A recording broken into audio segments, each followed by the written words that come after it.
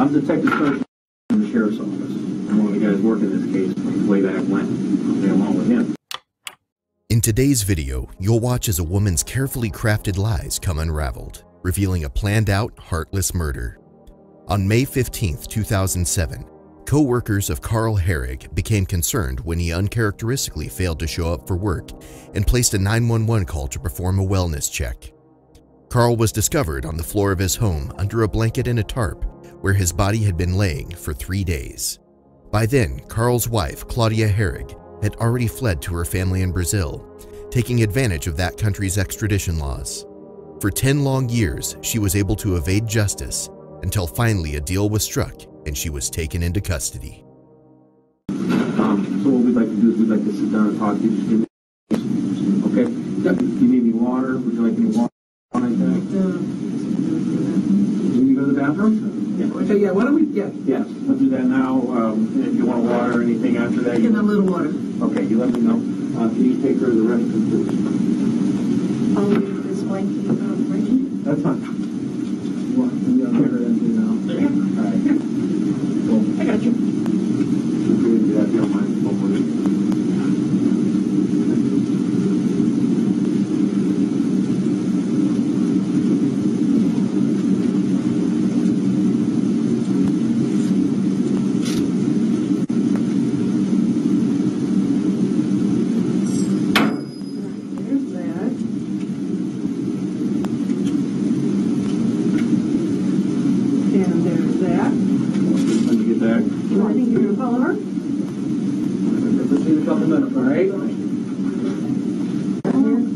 Okay, brand new water for you. Can I wrap this up? Yes.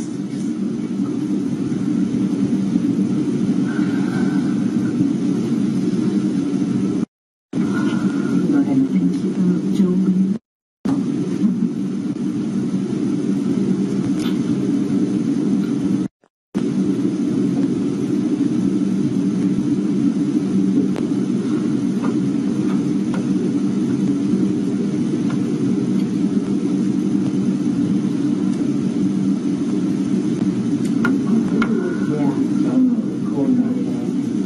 Cold too? Cold. It's cold in the hole. No, I don't know about anywhere else. It's me neither right now. I'm still cold. It's just cold from being outside. Cold. Yeah. After what? Yeah.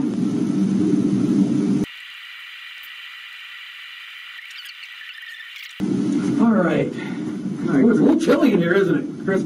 Again, he introduced himself, but this is my sergeant, Sheriff's Office. All right. I'm sorry, I didn't get your name. Sergeant Mike. Call me Mike. How about that? If that's okay. Sergeant Mike. Yes. Is that okay with you? I've known him for a very long time, and he may not be quite as nice as me, but he's still a really nice guy. Okay. I can know. Okay. Chris, what we do is we record everything, so I'm just letting you know this thing's running. Okay.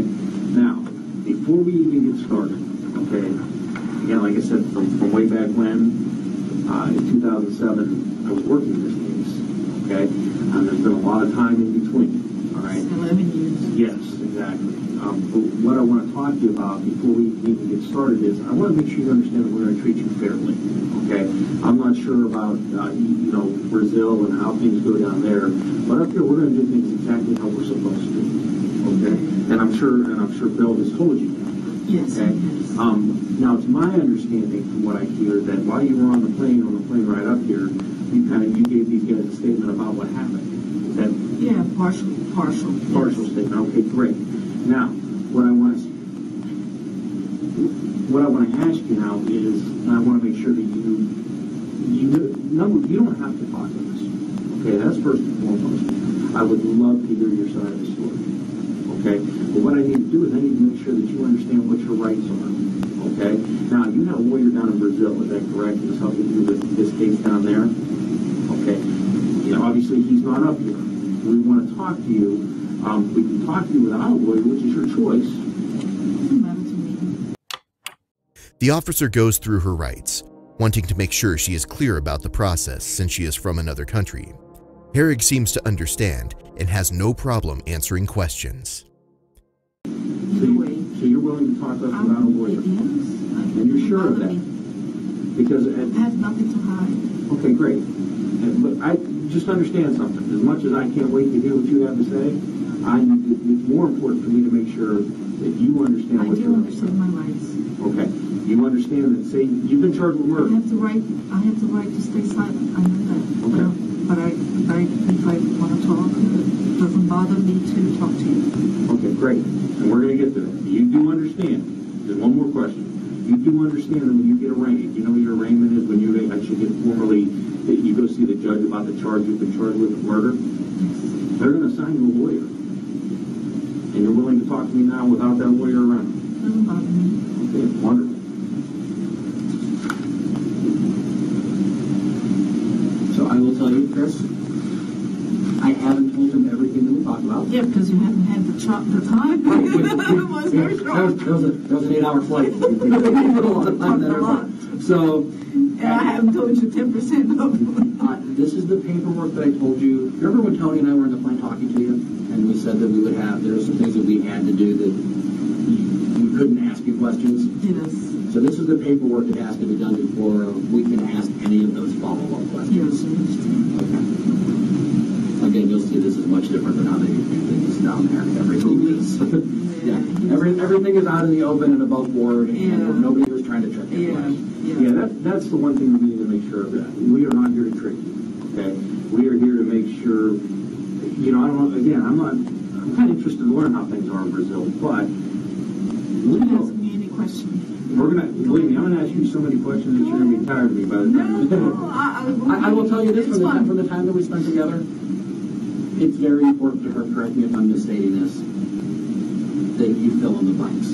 Because she was reading a lot of things in the news and seeing the things that were reported, and she wants to fill in those blanks with the things that weren't correct. Is that fair? Is that kind of how all this thing started? Yeah. Okay. Awesome. How about we do this? Can you read right English language? Yes. Okay. What I'm going to do is, these are your constitutional rights under Miranda. Okay? This section right, I'll put those on, please. This section right here, from here to here, those are your constitutional rights. And what I'll do is I'll read those to you, and I'll ask that you follow along. Sure. You'll see at the end of each sentence there's a blank space. What I want you to do is put your initials there if you understand it. Absolutely. If you don't understand it, ask me and I'll be more than happy to explain it. Sure. Once we get through that, when we get down here, this paragraph is called your waiver of rights. And again, I'll read that. And what that basically says is that you understand what your rights are, you're willing to waive at this time to talk. Absolutely. Okay? So you take this pen and follow along with me. Before we ask you any questions, you must understand your rights. If that's true, initial there.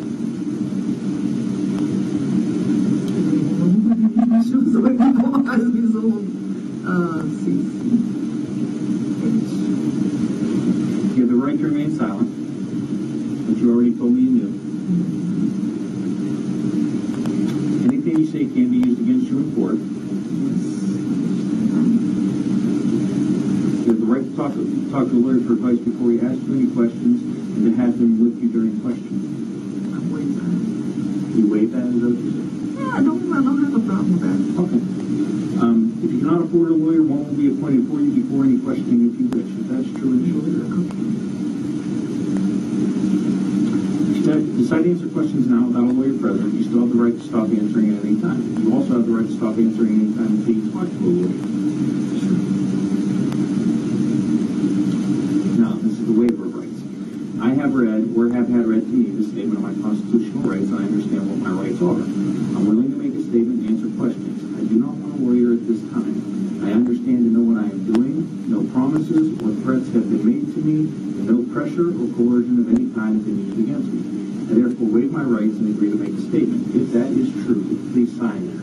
Yeah, that doesn't mean that I will not have a lawyer. You know, you will. Basically, this just means you'll talk to us right now without a lawyer present. Sure. You will get a lawyer assigned to you if you cannot afford one. Absolutely. And that will probably happen as soon as tomorrow.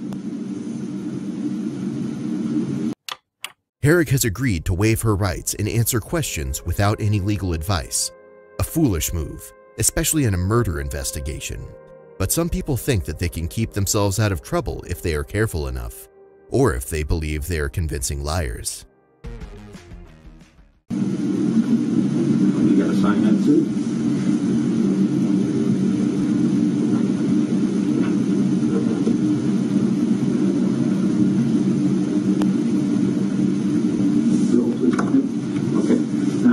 what I want to do is I kind of just want to start off. It's been a long time. Yeah. Now, what name are you going? Are you going by Claudia, or are you going by, what do you want me to call you? Chris. You want me to call you Chris?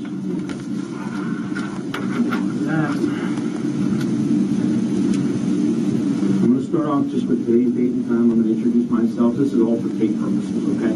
I'll start out, I'll introduce myself, I'll introduce Bill, and I'll ask you to introduce yourself. Sure. Okay? And then what we'll do is, I'll ask you your date of birth, that kind of stuff. And then what we're going to do is we're going to get into what happened 11 years ago.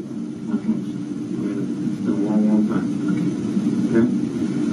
Today's date is Wednesday, January 17, 2018. The time is 9:36 p.m. Speaking Detective Sergeant Mike Yanucci with the Trumbull County Sheriff's Office. We're currently in the investigative division of the Sheriff's Office. Also present in the room from the U.S. Marshal's Office, Bill Bolden. Bill, for voice recognition purposes, please state your name. My name is Bill Bolden. I'm a senior inspector with the U.S. Marshals. Great, thank you. And we are sitting here with, please state your name. Claudia Christina Hoerig. Claudia Christina Hoerig. Now, Claudia, you are here. Chris. She likes this. I'm going to call you Chris. You are here right now. You've been charged, almost 11 years ago, you were charged here with the murder of your husband. His name was Carl Hoerig. Is that correct? Yes. Okay, now, in the meantime, you just now came back on a plane from Brazil. Is that Yes, true? that's true. Okay. Now, where you were living in Brazil, do you have an address down there where you were living? Yeah. What was the address? CLSW 504, Block A, apartment 145, the name of the town is Sudoeste, the city is Brasilia. That's quite an address. It's quite an address. That is quite an address. I've been there for 2 days. That's all the address. It's hard to. That's quite an address. Yes. Chris, what's your date of birth? August 23, 64, Can I make sure how old? 53. And you were a U.S. citizen. Do you have Social Security number? You know what your social is? 1299. Wow. That is an amazing memory. How did you do that? The number. She's impressed with the I'm numbers. shocked. She's impressed with the numbers the whole trip. She's a math person. She's a numbers person. You're like, No, that's amazing. That's shocking. I'm shocked myself now. Now, before we get into, I'm anxious to learn about what happened and how you ended up in jail down in Brazil, but we'll get to that. That's kind of towards the end. What we kind I've of, been talking for a month now. we're going to be talking for a while. Don't you worry. I got coffee over there, so I'll be good. But I kind of want to start at the beginning. I want to go back to March 15th, 2007. Okay, you're gonna start from the end. Well, yeah, the beginning and the end. Yes. Kind of. I Start think. backwards. It's gonna start backwards. I- It's not fair. I think, in fairness, I think what you had already talked to Tony and I about on the plane, I think that would be a very good place to start, because that you hit a lot of the most important things that you wanted to tell us. Whatever you jumped all over the place, so You did. I don't know if I would be able to repeat it. To help me. Well, here's what will happen. You can jump all over the place. You're allowed to do that. And then what we'll do is we'll try to rein you back in. We'll try to bring you back in and try to make sense of it. I like to, the way I find over the years is I like to talk, if we talk in order, like say the day that this happened, and kind of move forward from there, that seems to jog the memory fairly well. But if you can tell me whatever you want to tell me, and then we'll go back and we'll go through it. What would be easier for you? How about that?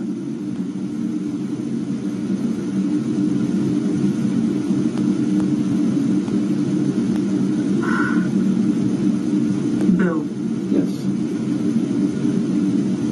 I know how hard. I want to be fair to the family, but I don't want to be unfair to myself. If I say only a few things and I don't say the whole thing, Right. I'm gonna look very bad. I think that what I would like you to do, and this is entirely up to you, just talk about the things that you talked about with us before, the things that you were already. Although she has been charged with murder, Hoerig is strangely concerned with what her husband's family might think of the things she will say, as if they aren't already devastated that their loved one has gone without justice for so long. comfortable with the things that you told Tony and I on the airplane, okay? And then, once you're done doing that, if there's other things that you want to tell us, we will let you do that. If we have some questions, we will ask you. If you're comfortable answering them, you can. If you don't want to, you don't have to. But I think, for me, If I only tell the things that I did, and I don't say the things that he did, that doesn't mean very little good. I agree. But the things Because I was telling him that I didn't want to say all the bad things that he did to me, because I didn't want his family, which are very good people, to know the real person that he was. Because I like those people, they're very good people. And they don't know everything about that man. I understand. Here's what I'll tell you about that. And if I tell you, oh yeah, this is what I did, this, but I don't tell you what led into this, that's my concern. Either tell you everything, Right. you know, I'm still confused about it. Chris, here's what I'll tell you. The stage is yours. You tell us whatever you want to tell us. Okay, we're not going to control or put words in your mouth. Whatever you feel comfortable telling us. So you heard my stories. I was emotional when I told you the stories. I don't completely remember what parts in the sequence in which I told these things. Would it help? If you could help me. Would it help you if I ask you some of the questions based on what we talked about earlier? Yes. You can help me. You can help me. And we can start with that. Yes. Because see, one thing is for me to talk the way I talk. I was more relaxed. You were more relaxed. Yeah, I'm not so relaxed. I so my understand. memory shuts down. It's a little scary. It doesn't. It's a little scary. Because I feel like I'm under pressure to explain things. I didn't feel that way on the plane. Right, and you're not going to be under any pressure. I'm not going to talk to you any differently now that It's we get very on hard the not to airplane. feel But it's scary. Only because I feel like if I only get the chance to say this much, and I don't say the whole thing, I'm going to incriminate myself, make myself look like a terrible person, and I'm not going to say why. And the why is that part. It's that part that I said that I didn't want to say to protect the family from knowing. And it's very hard for a parent to know, you have children, to know bad things about your child, isn't it? I don't want to hurt that family. You know, they've been hurt, they already lost their son, and I don't want them to know certain parts of their son's personality, because I can bring him back. I will not.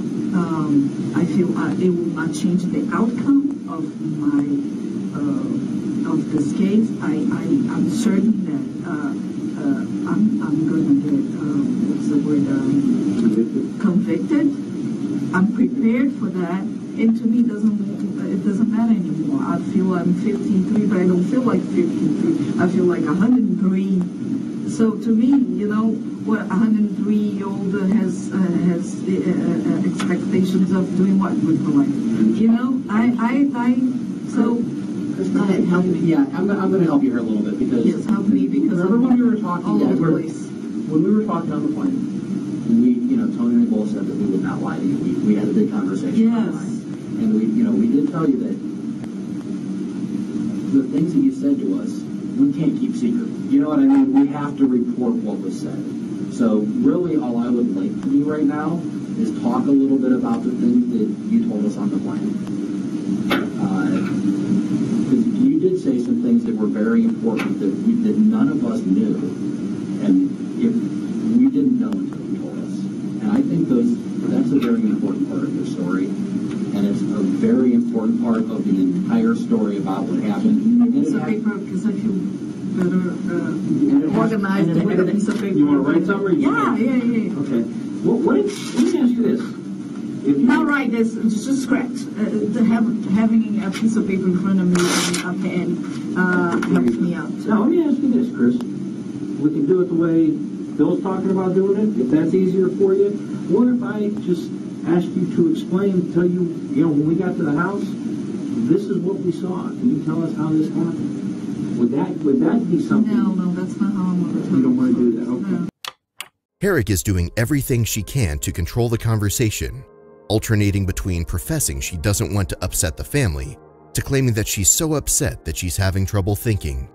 She seems to have no problems until she is asked to do things in a way that goes against her preferences. Now, how do you want to tell me this story? Bill, what do you think? I think that What part do you think? I think what is important is the couple of things that you said that led up to what happened that day. The things that you said when you were talking about how things happened that day, and that it wasn't something that you planned in advance, but how it happened and the reason why it happened. The things that you said to him about being pregnant, his response to that, and what happened after the shower, the things that you said, I think that is a very important part of the story, and I think that's the thing that you need to tell him about that part. Okay, so organize what point I'll start.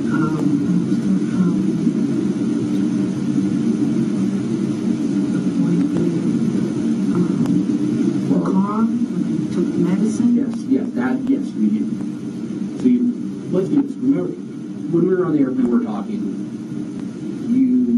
Carl took you to the hospital. Remember, that's kind of how we started talking about things. Took you to the hospital for a mental evaluation because you had tried to kill yourself with that or thought about it. Well, I think that's a very summarized version.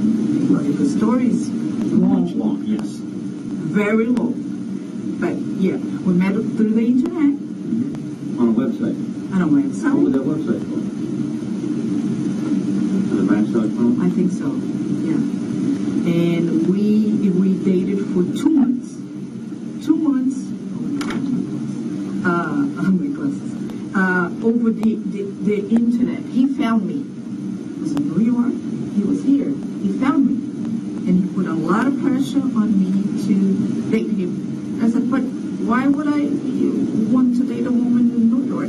I said, no problem, because I can, I'm a pilot, and I can work anywhere in the U.S. that I want, and there is a base that is about 1 hour from New York, and I can ask them to transfer me. This was from the Air Force.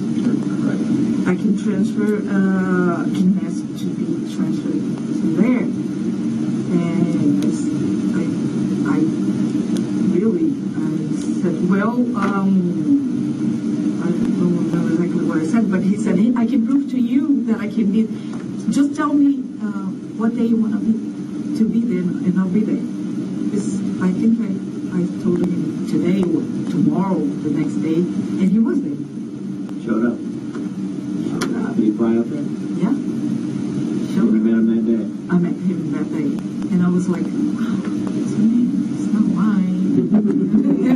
Pretty impressive. Yeah, I was impressed. Yeah, I was impressed. And he was a very good-looking guy, and he showed up so well dressed up, and some hot pants, some looked like leather material. He was very well dressed, and I said, this man is very interesting. He's good-looking. Why would he want it so bad? And I would have to tell you the long story. Well, he trapped him. He wanted to marry me at any cost. And Right there that day? that day, Wow. Didn't you say you were dating for like 2 months? we dated for 2 months. Okay. Yeah, But you were talking about getting married the first day? the first day, Wow. yeah. But I was in New York. We dated long distance. He was in Ohio. We dated over the phone. I went there once. No, he went there to New York once. Then I came to Ohio once. And then our next date was in the island. Yes, for May. And that day, I thought that man was crazy. He had made an engagement party. He invited all his friends there, and he prepared an engagement party for us without telling me. Instead of answering questions involving the time frame closer to the murder, Hoerig goes all the way back to the beginning of their relationship. It might be a delaying tactic, but it provides interesting insight. If he truly was that insistent about getting married and even threw an engagement party without her knowledge or consent, then there were disturbing elements in the relationship from the start. That he was getting engaged to me, and everybody said to me, "Oh, Chris, congratulations, congratulations," and I was like, yeah, but I didn't know what they are congratulating me for. Was my the man give you a engagement. ring? No, never gave me a ring, ever. First was our party, our engagement party. Wow. And that day he took us to put in May, his brother, Paul, drove us to the ferry. The buggy thing over there. And they were talking my wedding party. I didn't know it was my wedding party they were talking about. He planned the wedding without you. Yeah. It was bizarre. But I was 40 years old. It's like, this is the man that everybody ever dreamed of. If I don't marry him now, I'll probably change his mind. So I was pressured into it. So our wedding day, that was it. We met 3 times and then we were going to Las Vegas. Wow. That was quick, wasn't it? That's what started everything. We started talking about that and we were all looking at each other just amazed. Usually it's the other way around. Usually the women plan it real fast. That's usually the way it happens. No. He would put a lot of pressure into me. And the thing is that he didn't pay for a thing. He always forgot his wallet. Always. I paid for all the trips. My trip to go to Ohio from New York. What did you do for a living? I'm an accountant. No? Yes. So I paid for my move to bring in all my furniture here. I paid for all the food in the house. I paid for our wedding. I paid for everything in the house. So after we got married, he surprised me. His 16-year-old son that lived in North Carolina, right, with his mother. He brought his son to live with us. So we got married on June 30th of 2005.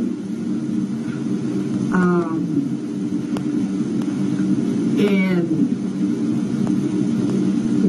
we went to Las Vegas. When I came back, when we came back from Las Vegas, his son was in his house. I didn't know that. Living. Okay, so I wasn't working. I spent the month of July at home. I wasn't working. In August,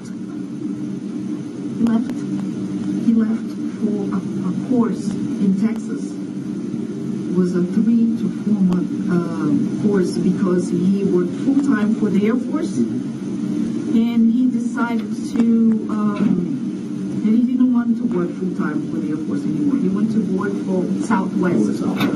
Southwest, full-time for Southwest, full-time, part-time for Southwest, part-time for the Air Force.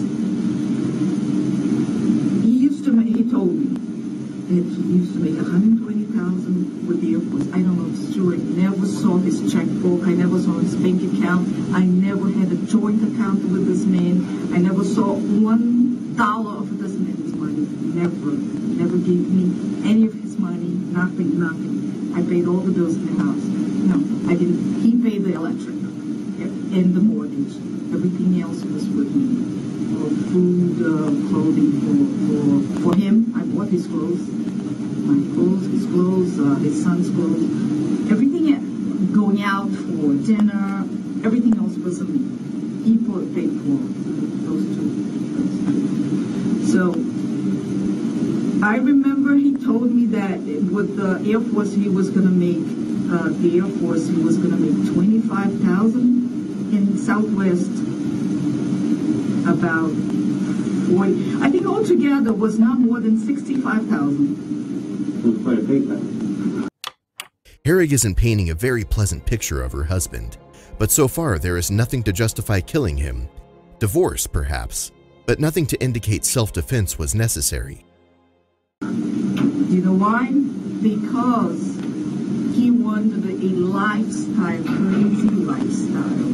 That's the part I didn't want to expose him. I know, but since you talked to me about it, it's something that you're doing good. And Mike is just as nice as Tony, and we're sitting there, and I think it's important. This is an important part of your story. He wanted a crazy lifestyle of doing all kinds of perverted stuff, men, women, everything. And for you to have an idea what lifestyle he liked, he was addicted to a TV show called Miles High. You look it up on YouTube. It's about pilot school where everybody had sex with everybody. He wanted that lifestyle. And he had that lifestyle. He wasn't a faithful man. And he had sex with men and women. He was, that one thing. And he told you this? I think you're going to need some more paper. Chris, you just got through the hardest part. Okay. You just got, when we were talking earlier, that was the part that was hard for you. So you're doing really well. And I know that you're worried about that, and you've given us a very Tell that to the family. you've given us a very good picture. Listen, this has no bearing in whether I'm going to be convicted or not. I will be convicted. So why am I going to hurt that family knowing this? Do you remember what we said on the airplane? That even if it's a bad story, they want to know what happened and why. Everybody wants to know. And you know, there's only one version of the story out there because you haven't really sure yet. Here's the way I like to tell people to sit in your chair right there. You get one chance to tell your story. And this is it. I can't control what you tell me, but I'm going to tell you this is the one time you're going to get to sit here. We are not going to be able to do this again. Me and you are not going to sit across from each other at this table again. This is your one chance to make it all happen. And that's what you need to remember. I know you've said it more than enough that you're not trying to like the family. You don't want to hurt the family. Because they're alive and he's dead. Right. My answer to you is the truth speaks volumes. There is nothing like the truth. Whether we like the truth or not, we have to deal with it. You follow what I'm saying? And that's the way I think you're in the best interest of telling your story however you want to tell it. But this is your case. This story that I'm telling you, who's going to hear it? Judge? Absolutely. Yep.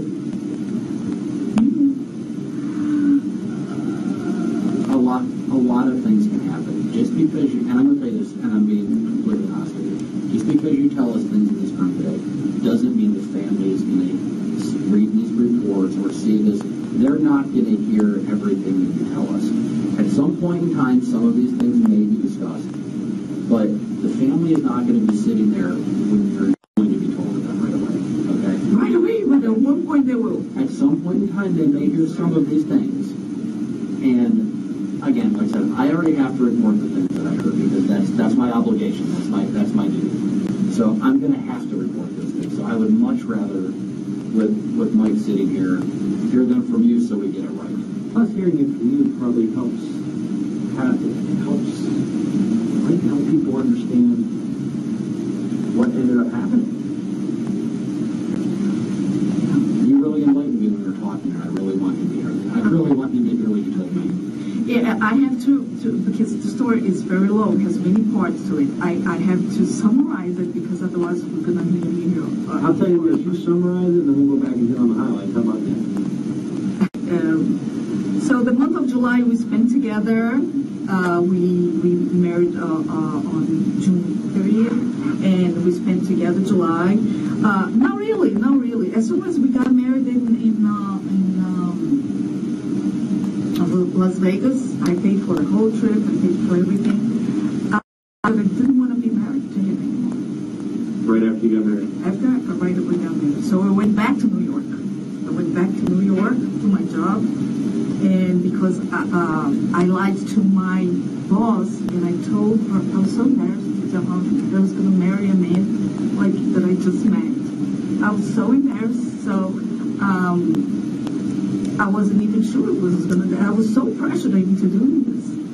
At some point, I figured that I was going to tell him, let's wait. Barely a month into the marriage, and already the relationship is unraveling. So far, Hoerig has said nothing negative about herself. While it is possible everything she has said is true, there is something about her that doesn't ring as quite genuine. But I wound up doing that, but I felt very, very bad, and I went back to New York, back to my work, didn't tell anything to my boss. I continued to work, and 2 weeks after I was there, he pressured me everything. He said, well, I gave you enough time for you to tell your boss that you're married. If you don't tell her that you're married, I'm going to call her right now, and I'm going to tell her that you married me a couple weeks ago. I said, please don't do that. Don't do that because it's just going to hear it. It's going to hear it from me. I want to give her my version. So he gave me that day for me to tell my boss. So I walked into her office and I told her what happened. So then I had no more job, and then I had to come back to New York, to Ohio, and he said, I'm going to change because he treated me very, very bad. He was like very aggressive with me just because I saw I'm afraid of AIDS. And the day we came back from Las Vegas, I saw a lot of ants on the ceiling and on the walls, big ants. And I started screaming, oh my God, kill those ants. He said, you never scream in that house again. I don't like screaming because you know what a soldier does when they hear screaming? They react. They start talking to me in a way that he never talked to me before. I saw kindness here in him before, and then all of a sudden he was a different person. He scared the life out of me. So I told him I'm going back to New York. I'm going back to New York. So I went back to New York to continue to work, and then he forced me to my job. So I had no more job, and I had to, You come back. I came back to Ohio. Come back to New Falls. Yeah, and he said, he said something very interesting to me, beautiful words. He said, let me see if I remember. He said, you belong in here. Oh, I love those words. He knew the right words anyway. You belong in here. You are my wife, and you belong in here with me, by my side. I thought it was so, I love those words. They hit the right way. I thought he was sincere. I thought he was really So you came back, and how long after you came back did you start? You said you started working at a CPA. CPA? Yeah, it was about August. I was pregnant. I was the baby. Probably October. October. Okay, so you started working there in October. Yeah. How long had you been working there before you ended up going into the hospital and you lost that job? How much time was that? Well, that was in February of 2007. That was almost 2 years later. Oh, 2 years later. Okay. 2 years later. So you were working there for a while. You were at the county. You were at the county firm. And what led up you to go to the hospital that night? Yeah, let me tell you about the pregnancy first. Okay. So in July, we were July of 2005, we were newlywed, right? And his son was living with us, and he, in August, he decided to leave to go to Texas to take a flight course to work with Southwest. And he left his son with me for 3 to 4 months. Hoerig continues to tell her story and has reached the point of her pregnancy. While a baby can strengthen the bond between a couple, in a toxic relationship, it can intensify all of the negative aspects. Now, is this at the house in Newton Falls? Yeah. Okay. His son never saw me. Before I never saw him, he didn't know it was a serial killer. He left his 16-year-old son with me. I thought that was weird. Not only that he left me, we had just gotten married. He decided to leave and left his son with me. So that was very weird. And he left no money for food, for anything. I had to take his son to school every day. I had a child all of a sudden, a 16-year-old child. I had to take him to school every day. I had to pay for his food. His clothes, he had no jacket,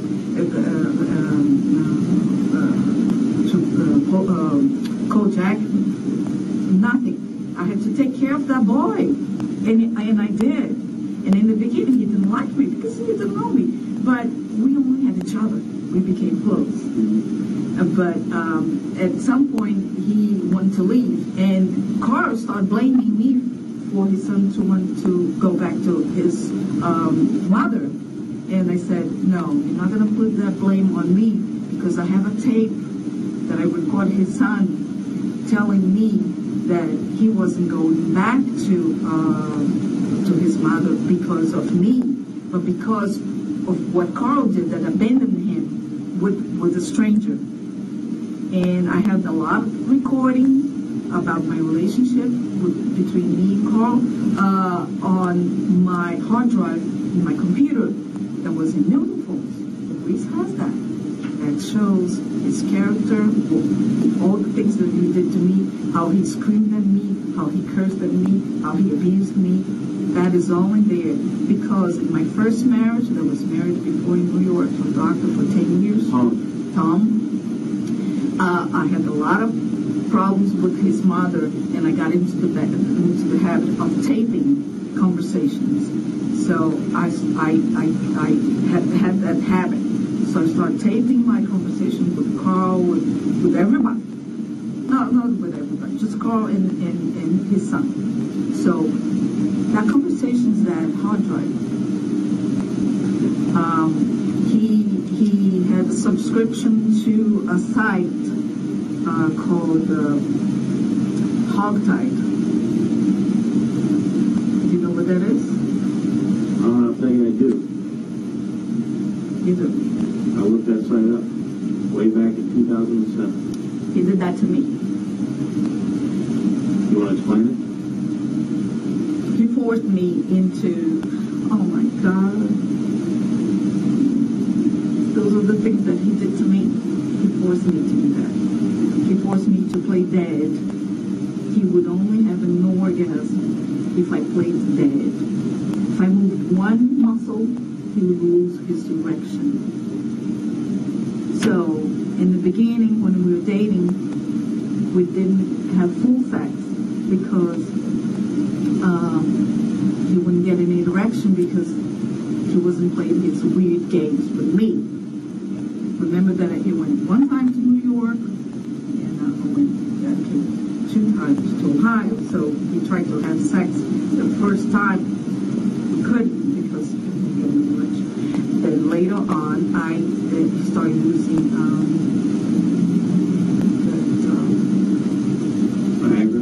Viagra, right? But he didn't tell me. I found that in his little toilet bag. So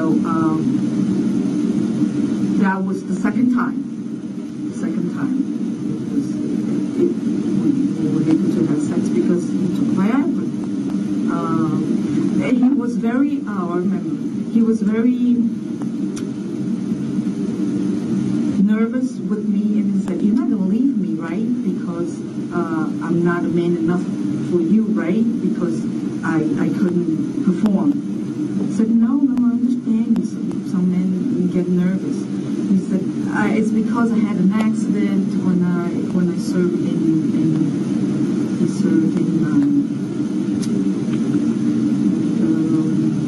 country. I went once to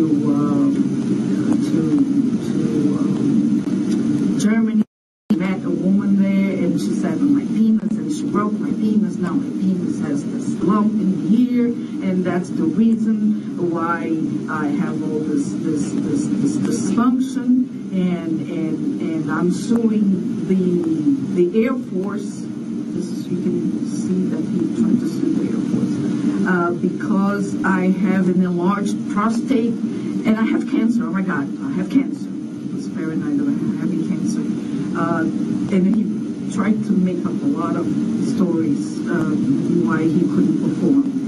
But the truth is, these are some fairly wild statements, and she might not realize that a lot of what she is saying can be checked. Medical records can be looked up, as well as internet and credit card history. Also, women from previous relationships, including his ex-wife, can be called on to confirm his typical behavior and actions in a relationship. he always started doing this hog tie to me after we got married. And I didn't like these games because, like I told you, I'm a very conservative woman. Yes. Right? So, but I went to leave him when he started with that. But then I said, gosh, already what's my job? Starting, accounting for all the stuff that I left in New York, that you lost, yeah. Then you gave up to move here. I gave up, So yes. you decided to keep trying. I'm going to keep trying. Maybe I'm too old-fashioned. Maybe I should be more modern. Maybe I'll get used to it. So he beat me, and next to the bed, police was there. Police could see the bed was here. Here's the door to the here's the door to the bedroom, and here in this corner had box with things that he tortured me with, ropes,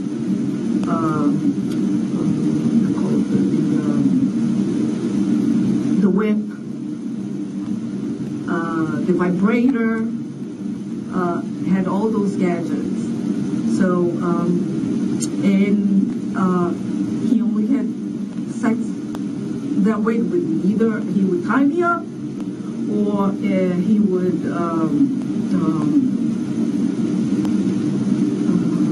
I would have to play dead, or he would scratch his penis on my feet until he was bleeding. It was all weird stuff, and he made me walk around naked in the house on high heels all the time. It doesn't matter how cold it was. Because even if you put the heat on, That's still, yeah. it's still Those are cold. all strange things. Yeah, those high heel things with a pom on, with a little ball. You see them on Victoria's Secrets? Okay. Those heels with, you have a little pom-pom, right? Ridiculous stuff. I felt like a hug. And I just not me. Right. So I had to, I couldn't put on socks, I couldn't put on pants, I couldn't put on a jacket. People went out to eat. It was snowing out like this. I always had to wear open shoes, open toes, shoes with, you know. So it was torture. He tortured me. He had some fetishes, obviously. Yes, yes. Yeah, There is one little particular one that I don't feel comfortable telling you. And you don't have to, okay? There's one very, very bad one. And if you don't have to tell us anything you're not comfortable telling us. I think at this point, everybody, we have a very good picture that there were some fetishes and there were things that you were uncomfortable with. Yeah. And it You're was very that or conservative. not. And it was that or not. There was that or hell. So, Cursing. He never only beat me up once. But that was the day that happened. Yeah, that was the only time that he beat me up. But he would abuse me verbally. I have something to tell you. I'm pregnant. He went crazy. He said, I never want to be a father. I never want to have children because you're going to ruin your body. I love your body the way it is. You're going to get stretch marks. Like his first wife got a lot of stretch marks.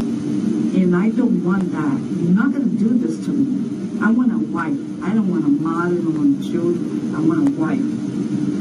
And I said, but I'm 40 years old. I can't. I'm not going to get an abortion. You will get an abortion. So I went to see him in Texas. I made a trip there. He didn't let me talk about this deprivation technique on me.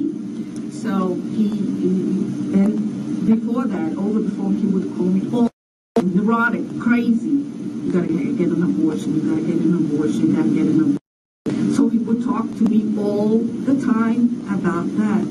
So I was going crazy. And when he came home to spend a weekend or a few days, I don't remember, a week, got a week off for a few days, he wouldn't let me sleep. And I begged him, I can't, you're killing me. So he would keep me up. And Hoerig's story becomes even more disturbing as she describes his sexual abuse and his insistence that she get an abortion. With the way she is describing him, it's almost impossible that he has no prior history or complaints against him. He would stay on bed, sitting on bed, and I would lay down and fall asleep. He would wake me up. Wake up, wake up. So he would do that all the time. And I got sick. After a few days, my body just couldn't take it anymore. I got sick from the mental pressure, from the mental torture from sleep deprivation. I wind up in the middle of the night. I felt pain, and I said, I don't know what this pain is. And all of a sudden, I had blood all over. And then he took me to a hospital. And I did the ultrasound, and they saw you are losing the baby. We're going to try to save it, but we don't know if we're going to be able to save the baby. But she did the ultrasound and said, I don't see the fetus anymore. The sac is empty.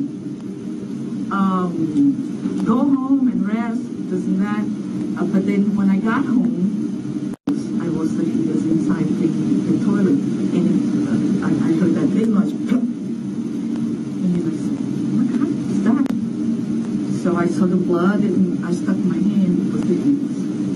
I was very emotional. I took the fetus and put inside a little glass jar, and I showed him. He didn't want to see it, and I put it in the freezer. I said, I'll put it in the freezer because I want to bury it.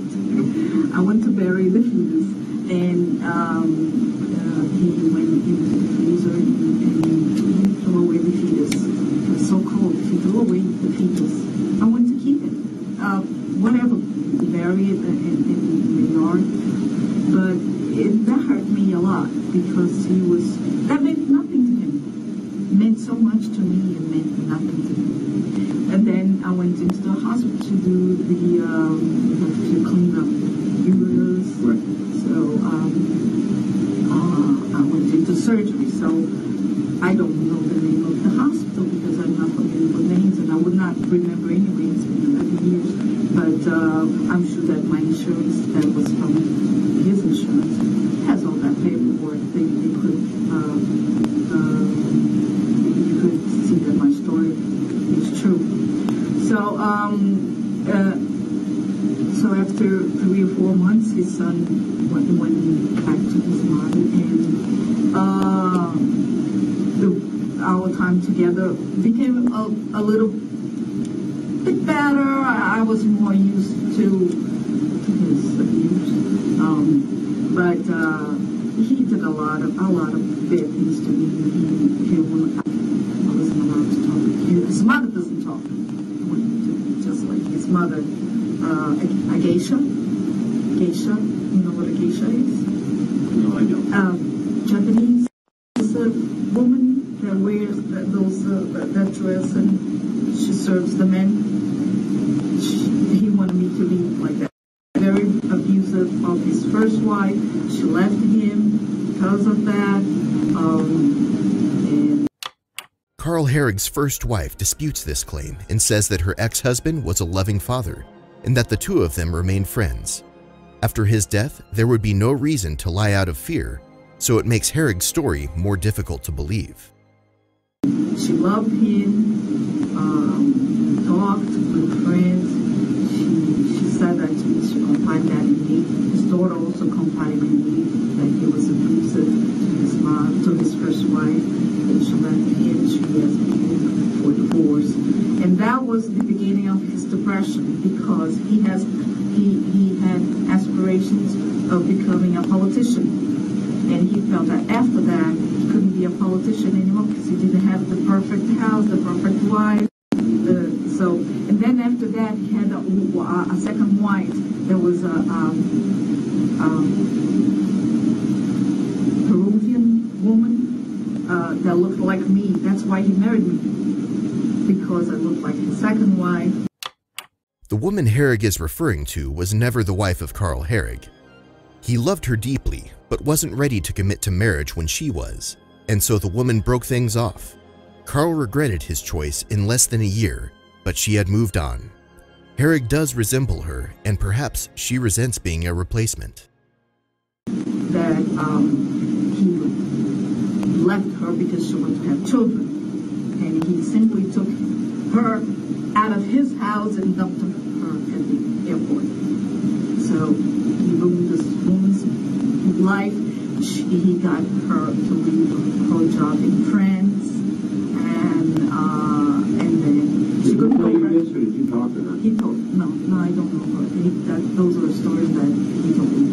So I don't remember the name. Carla. I remember her last name in a few minutes. So he left her because she wanted to have children.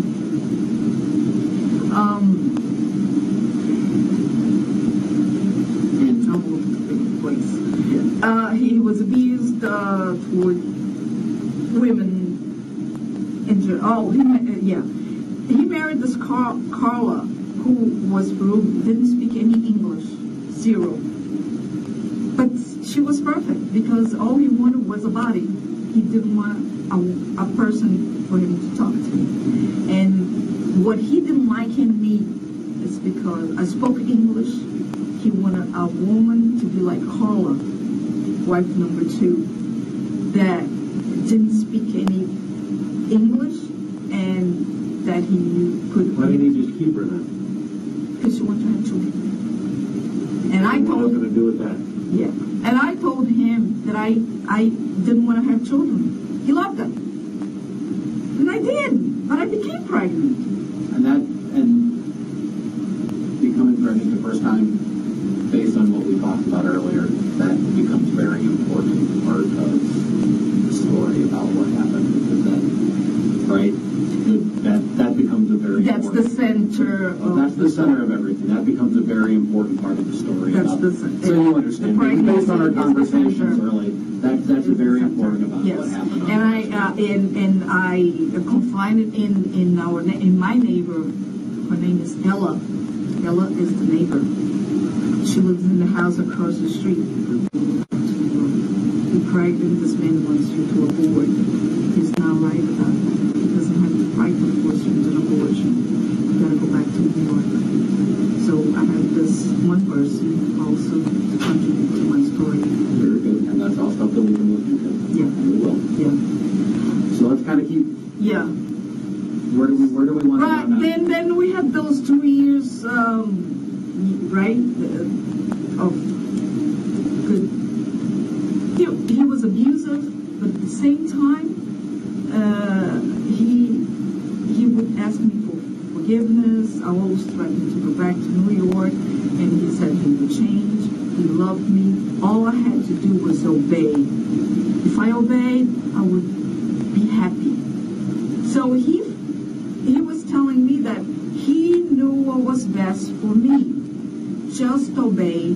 Don't talk. Don't have an opinion. I had a rule, a list of rules of over almost 30 things that I couldn't do. I couldn't choose my food. I couldn't choose my clothes. I couldn't choose my shoes. I couldn't talk. I couldn't pick what I was going to watch on TV. I couldn't pick my anything in the house. The house was his. I couldn't pick a furniture. I couldn't pick the color of the walls. Nothing. This doesn't really add up with what she was saying earlier. In a relationship where a person is controlling, they don't allow the other individual to have a separate bank account. They control all the bills as well, to strip that person of their independence and feeling of safety. I had to be invisible and silent. So After a while, that probably wears on you. I couldn't. For this little time that you're talking to me, you know that I talk a lot.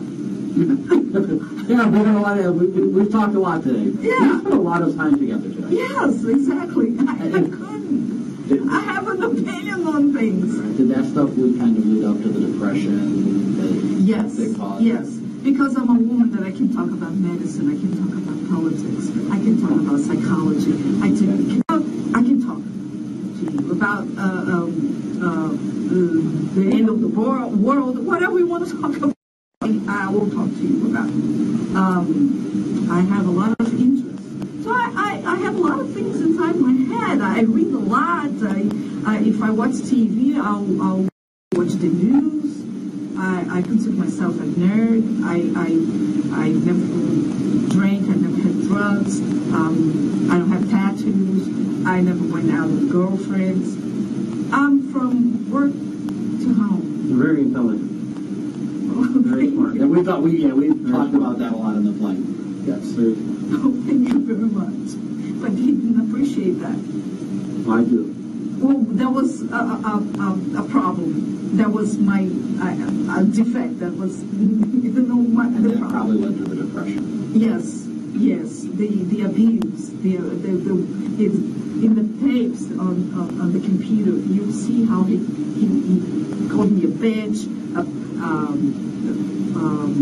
very bad words. When you see women, son of a bitch, words that I don't speak.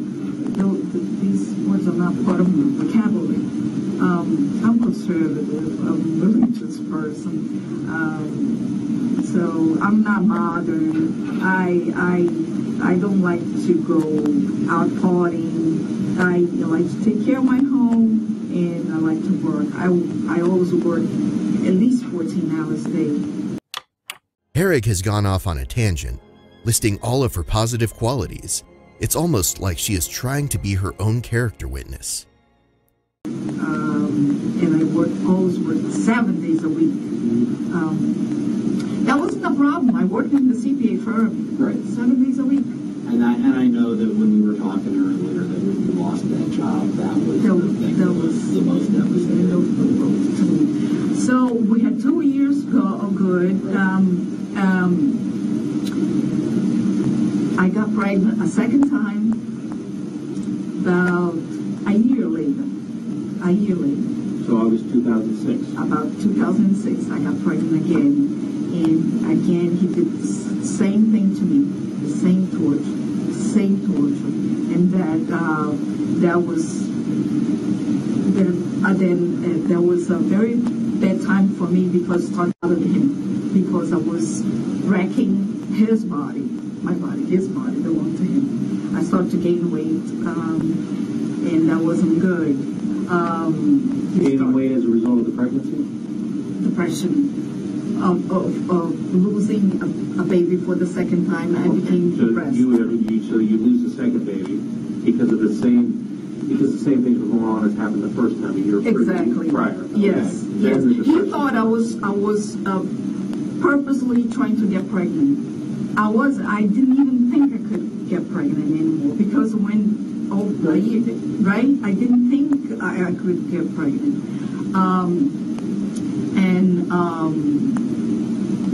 If he was so concerned about me not getting pregnant, why wouldn't he use a preservative, right? Right?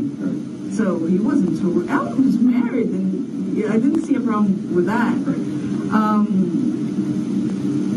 So I did, because I didn't get pregnant. It was weird. I didn't get pregnant before him. But then I thought that was. I think that happened once. That wouldn't happen again because it didn't happen. Now, like you told us earlier, there's medical records for the first time. Did you go to the doctor the second time? No. Okay, so in 2006 there won't be medical records. In 2005 there should be. There should be. Yeah. Right. And after that, things start spiraling out of control. Right. Yeah, but we kind of were. He was in love. All of a sudden, he was writing me little letters, calling me all the time. Things got better after. I think we got used to each other. The first year. Yeah, because you didn't date long, so yeah. it took a while to get used to each other and get comfortable. Exactly. And his son left, which is the two of us. Right. We sort of dating, right? Then I got pregnant again, and he got very, very angry, and he thought I was setting. The third time now? Or No, the second time. And then,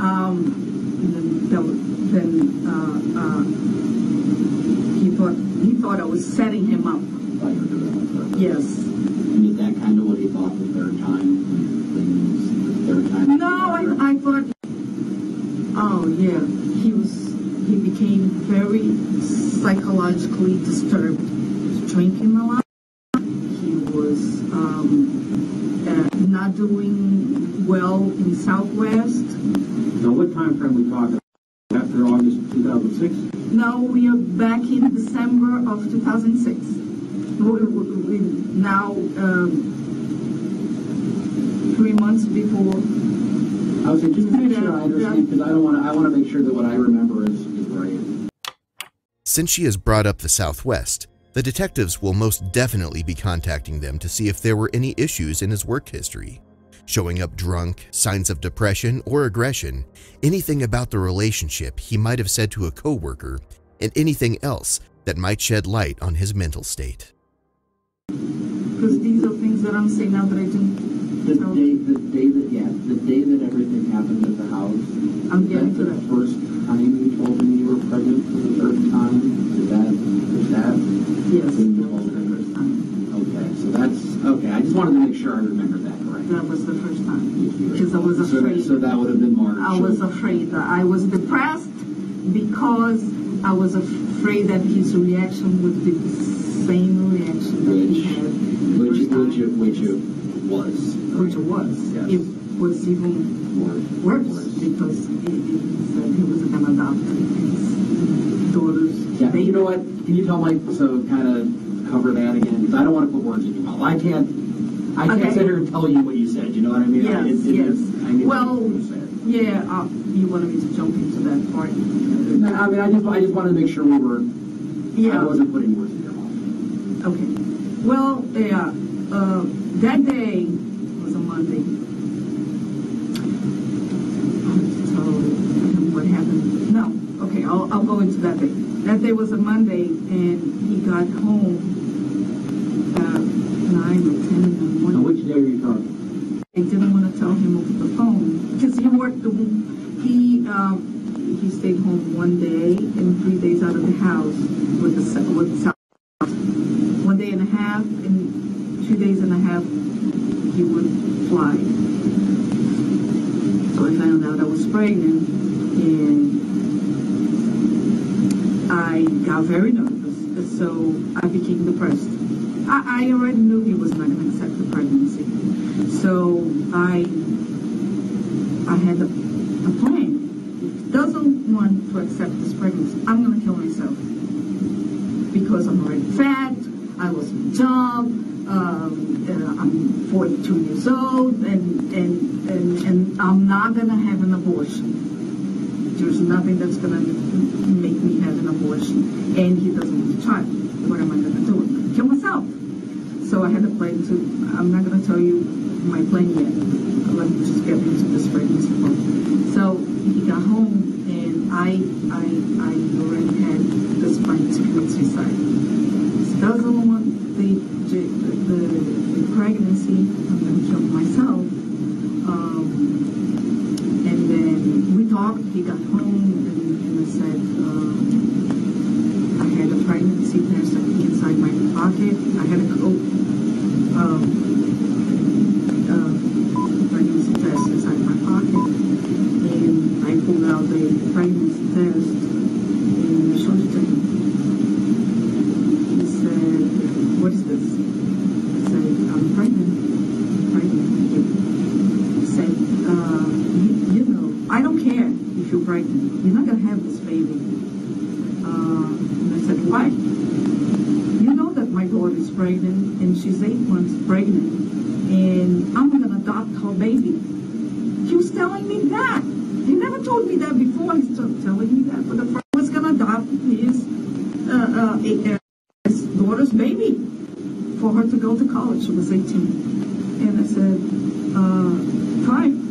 If you don't want this baby, I'm going to have this baby. I'm going to go back to New York. I'm going to have this baby. No, you don't understand. I don't want a baby, period. I don't want to have a baby. I said, why? Because I have to support my grandchild. And I said, okay, I'll support the child. That's not a problem. He said, you don't understand. I don't want a baby.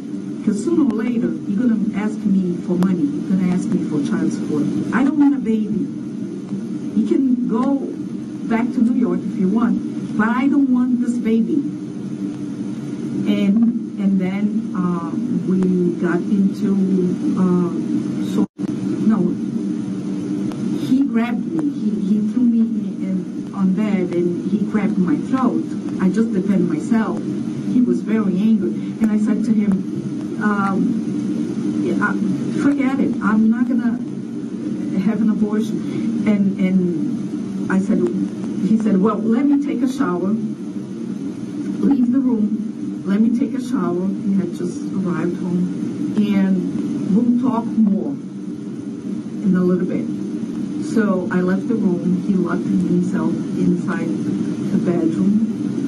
And he had the shower in the bedroom. And I didn't know what to do, because before that I had tried to commit suicide with sleeping pills, but he took away all my sleeping pills. I didn't have anything that would calm me down. But we had a bottle of caipirinha, which is cachaça, yeah. Because once we traveled to Brazil and we bought a bottle, I never drank before, but I thought of that. I said, maybe I should drink to calm myself down. I'll drink something while I have to. I was anxious before while I have to wait for him to finish up the shower. So I started drinking, and I had a gun. Buying a gun for suicide is believable. However, one does not need a laser sight unless the intent is to kill something or someone else. I bought a gun. But now I'm all over the place. No, you're on the right track. You're on the right track, because you told, if I'm recalling this correctly, you had bought the gun because you were going to try to commit suicide. Yeah, but I didn't tell him that part yet. Yeah, you did do it. So you buy the gun. What do you buy the gun at? No, let me say that Wednesday. Okay, here's Thursday, Friday, Saturday, Sunday, and Monday was the day that he died, right? So I think on Wednesday I knew I was pregnant. I took the pregnancy that day. That week I knew I was pregnant. Took the pregnancy test. Maybe it was a few days before that. So I knew I was pregnant, but I didn't tell him. He was on his trips. Got home Monday. So he 1, 2, 3. I don't know if he was home that day, but I knew I was pregnant. So on Wednesday of that week, you find out you're pregnant. It's either between Monday and Thursday, Sometime that week. Yeah, I found out I was pregnant. Okay.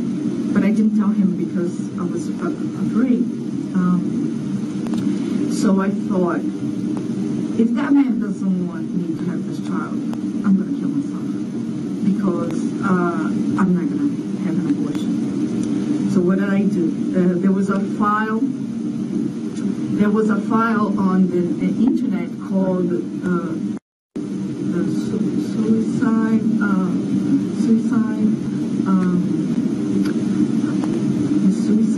You told me you found us on ways to commit suicide. Yeah, and between the years of between 2004 or 5, it was all over the news that people could get on the internet a file that would tell all kinds of step by step how you could commit suicide. So you were searching the internet for possible ways to kill yourself. Yeah, and that file is even saved on the hardware, Okay. on the hard drive. The hard drive.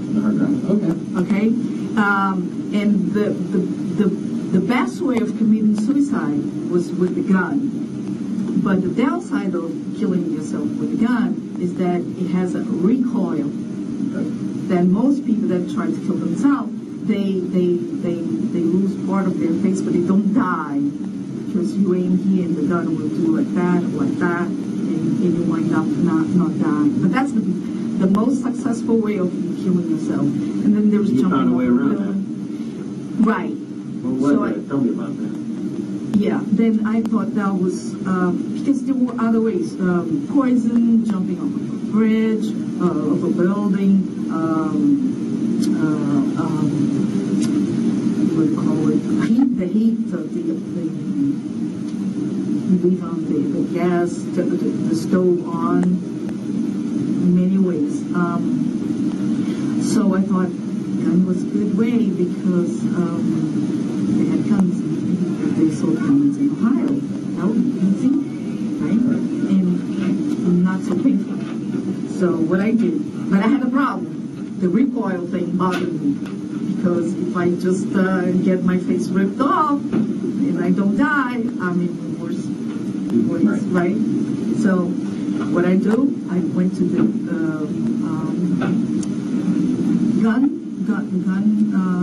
store. The gun store, right? Gun store, and I asked for a gun that was small enough for my hands, and I wanted it with the laser beam because I wanted to shoot to see what that recoil was. As far as excuses go to explain the laser, Hoerig's reasoning is pretty weak. It's highly doubtful that the detectives believe her, but it's best to let her back herself into a corner as much as possible. So they assembled it for me. Do you remember the name of the gun shop or where it was? It was not too far away from Newton If I said Slug Masters, would that sound about right? Slugs. Yes. So they helped me to find the right gun for my hand. I have small hands, and I said,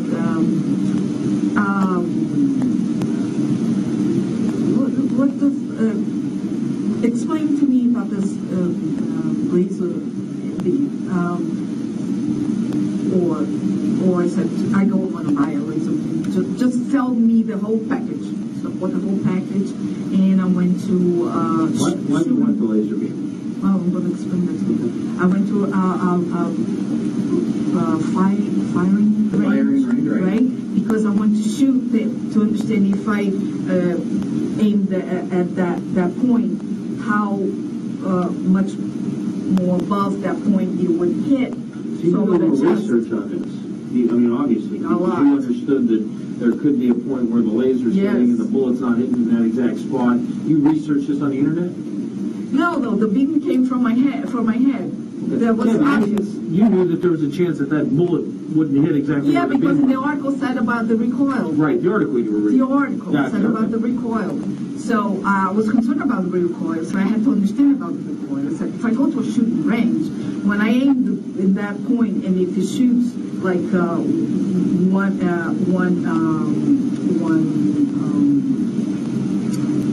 inch above or 2 inches, I will know how much I have to adjust it to lower it to hit where I want. So I did I don't know how much ammunition I bought, but I was there for just 1 hour. And I became very good at it. It's not difficult. Okay. It's not that hard. So I was hitting the target, and I said, well, that's fine. Now, facing the gun that way, it's easy. What about facing the gun sideways? That's totally different. That's not going to work. How are you going to see where the laser's hitting? You see a little... If you do this, how do you see where the laser's hitting? No, you didn't get it. Yeah, because that's where I was. That's where I was fascinated when you told me about the thing. The laser beam is not for killing myself. The laser beam was to understand the recoil. What is recoil?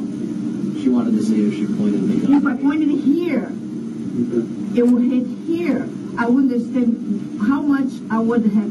If I want to hit here, actually I have to aim here. So the laser beam was for me to understand what is recoil, what's the distance. I get what you're saying. Okay. It's not accurate, but I get what you're saying. Makes sense. And we understand. You can't. Here's what I'll tell you. Because I can tell you this now. You can't control recoil. Okay? But I only figured that out later after I did it. Okay, she actually told me that she figured out that if she couldn't figure it out.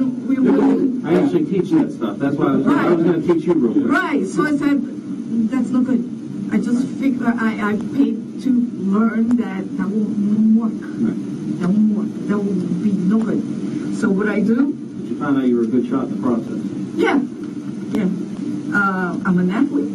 So I'm good with the sewing. I'm very good with my hands. So I'm good from hands. So that wasn't hard at all. Shooting is not hard. At least not from at a range. So what did I do? I said, yeah, that's very, very, very easy to shoot straight, but not sideways. It's not gonna work. I don't know what's gonna happen with my hand. I cannot practice shooting that way. I can't. Yeah. So I went home. And my husband had tools to work with wood. He was an artist, so I went there and I needed a piece of wood, with a hole in the middle. And I figured that I would screw that to a door frame. I went inside a closet. I did that in his daughter's room. Inside a closet, and I screwed that in there. I cut a piece of wood that would be the size of the opening, right? I screwed that here. You did that all yourself? Yep. And I got a seat, set and seat, and I measured that hole to be right here, right here. So I measured it, and I screwed that in the frame. So I put a gun there. All I would have to do is pull the trigger, go right here. Again, her convoluted process doesn't make any sense. She's putting so much time and effort into killing herself with one particular method when it would be easier and faster to move on to something else. The setup she was describing was discovered in the closet, but it didn't go off. It is unclear whether she put it there to give her story weight or if it was a trap she planned to use on her husband. You don't have to worry about the recoil. No recoil. find that on the internet, or you No, I'm came up smart. with it yourself? No, She come on. figured that out herself. Stupid. I'm not stupid. Well, Chris, here's what I'm going to tell you. I'm going to sleep better tonight because for the last 11 years, I've been wanting to know exactly what that piece of wood was. Yes. No. I honestly, I have, that has baffled me for years. No. Come on. It's not something we see every day. But there's a chair right there. Yeah. Okay, let's get back to We'll talk about this again. We'll talk about We'll it. go back to that, Eric. But now I can sleep. Okay. So my plan was never, not for one single minute, to kill anybody. I swear to God, there was not for a single minute I thought about it. But that man was stupid enough when he saw me, when he came out of that bedroom, that he saw me. I was drunk. I waited for him for almost an hour. I was drinking. While he's in the shower, you're drinking. I'm drinking. He gets out of the shower, comes out of the bedroom, what happens? Figures that out herself. Stupid. I'm not stupid. Well, Chris, here's what I'm going to tell you.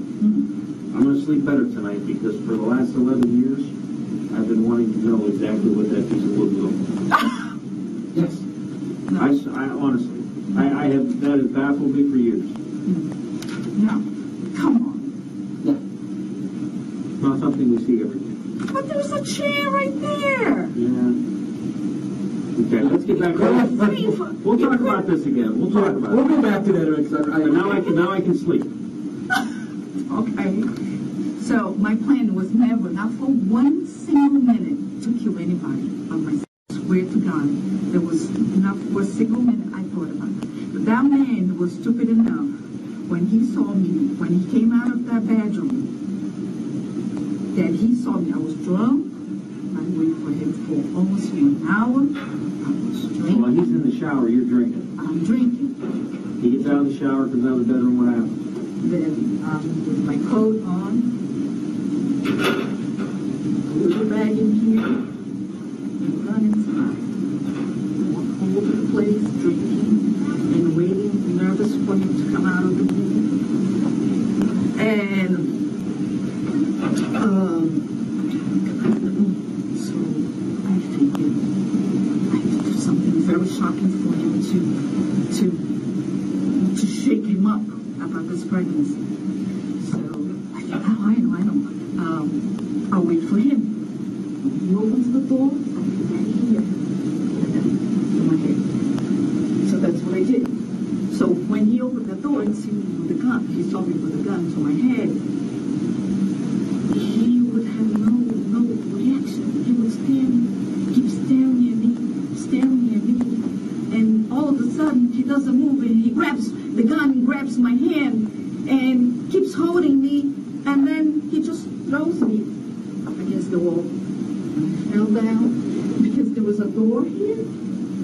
There was the door to the, oh, you know the house. There was the door to the bedroom, and there was the door to a middle bedroom, right? I'm trying to remember, but yes, I think I remember what you're saying. And there's a third bedroom where his daughter's bedroom. That's where I have the thing. And here's the third bedroom, which is where I have the. And the steps are over here going down. Yeah, the steps are right here. Right. Okay. Right. So when he comes out of the room, I'm right here. Come back over here so I can see it. My bright eyes. Yeah. So and he stares at me. I thought he would have some emotion to his face. He had no emotion to his face at all. Nothing. Just stared at me, and then he grabbed the gun in my arm at the same, no, and my neck at the same time. And then he just threw me, and I fell. I hit my head against the door frame. For someone who was drunk at the time, she had an impossibly detailed memory of an event that happened nearly 10 years ago. Most people will recall the main facts, but will be more hazy on things such as the exact timeline of each move. Trauma, as well as unusual alcohol consumption, would only add to this. Of that bedroom, middle bedroom, and I just stayed there. And we start talking, and he said, no, he started talking, he wasn't talking anymore. He said, that's a very good idea, but just do me a favor, let me leave the room and go to the basement to do that, because you're going to splash my paintings, you're going to splash blood all over my paintings, because down that step, there were 3 paintings, and he's a collector of painting, he was. And I got very angry. If he had said that, I would be dead, he would be alive. What happened next? Well, what happened next is that I got very angry and I got up real fast and I shot. Shot what? I shot at him, and I was lying down. He was going. Come back over here, please. Please. Yeah, I was going. I was lying down, right? I got up real fast, and I shot at him. He wasn't too far away. It was close. Was he down the steps? Where was he? He was going down the steps. Maybe he was on the 3rd step, and it was here, right? You were right at the top of the steps, top corner. Yeah, the steps are here, right? Her story is not matching up with evidence or other statements made to the police. Carl Hoerig had previously told his ex-wife that his marriage was not working and that he was going to be getting a divorce. He had already rented a house, and police discovered a packed suitcase in his car.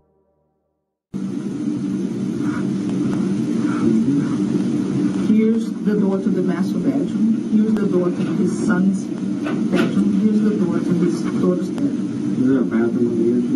There was a bathroom here, yes. He saw me here, then he threw me here. I hit my head here. I was here. So when he threw you down, you didn't lose control of the gun or anything, or he didn't take it from you? No, he didn't take it from me. So when he saw, when he said, paintings here, I got very angry. I got very angry. And if he had not said that, he would have lived, and I would have died. I would have killed myself. So they're telling you to go down there, change the whole thing. Change the whole thing. It was a very sensitive. You're still mad, I can tell. Yeah. It's very emotional. And this is exactly what you told us when we were on there. You're telling us now exactly the same thing that you told us before. I said, look, I didn't say a word. I just thought it was too quick. I'm gonna die. We're gonna die. But you're gonna die with us. The 3 of us, we're gonna die here now. You, him, and the kid? Yeah. You and the baby? Yes. But those were not words that I said. It was too quick. Just what you were thinking? Yeah. I thought and acted, real quick. Did you stand up? I got up real fast. I was maybe like just like this. Mm-hmm. And I just got up real fast. And what'd you do next? I just turned around. And I shot. After, my feeling was my impression is that the gun had 5 shots because I had a little drink. My feeling is that I had shot him 3 times and I saved 2 bullets for myself. So after I shot him, I ran inside this 3rd bedroom and I sat in the little chair. As hard as it was, I pulled the trigger. It was the hardest thing I ever done in my life. It was hard. I pulled the trigger. Nothing happened. I said, my bullets. What happened? I pulled the trigger the 2nd time. I don't know where I got the strength. It's weird. So hard. It was very hard. Nothing happened.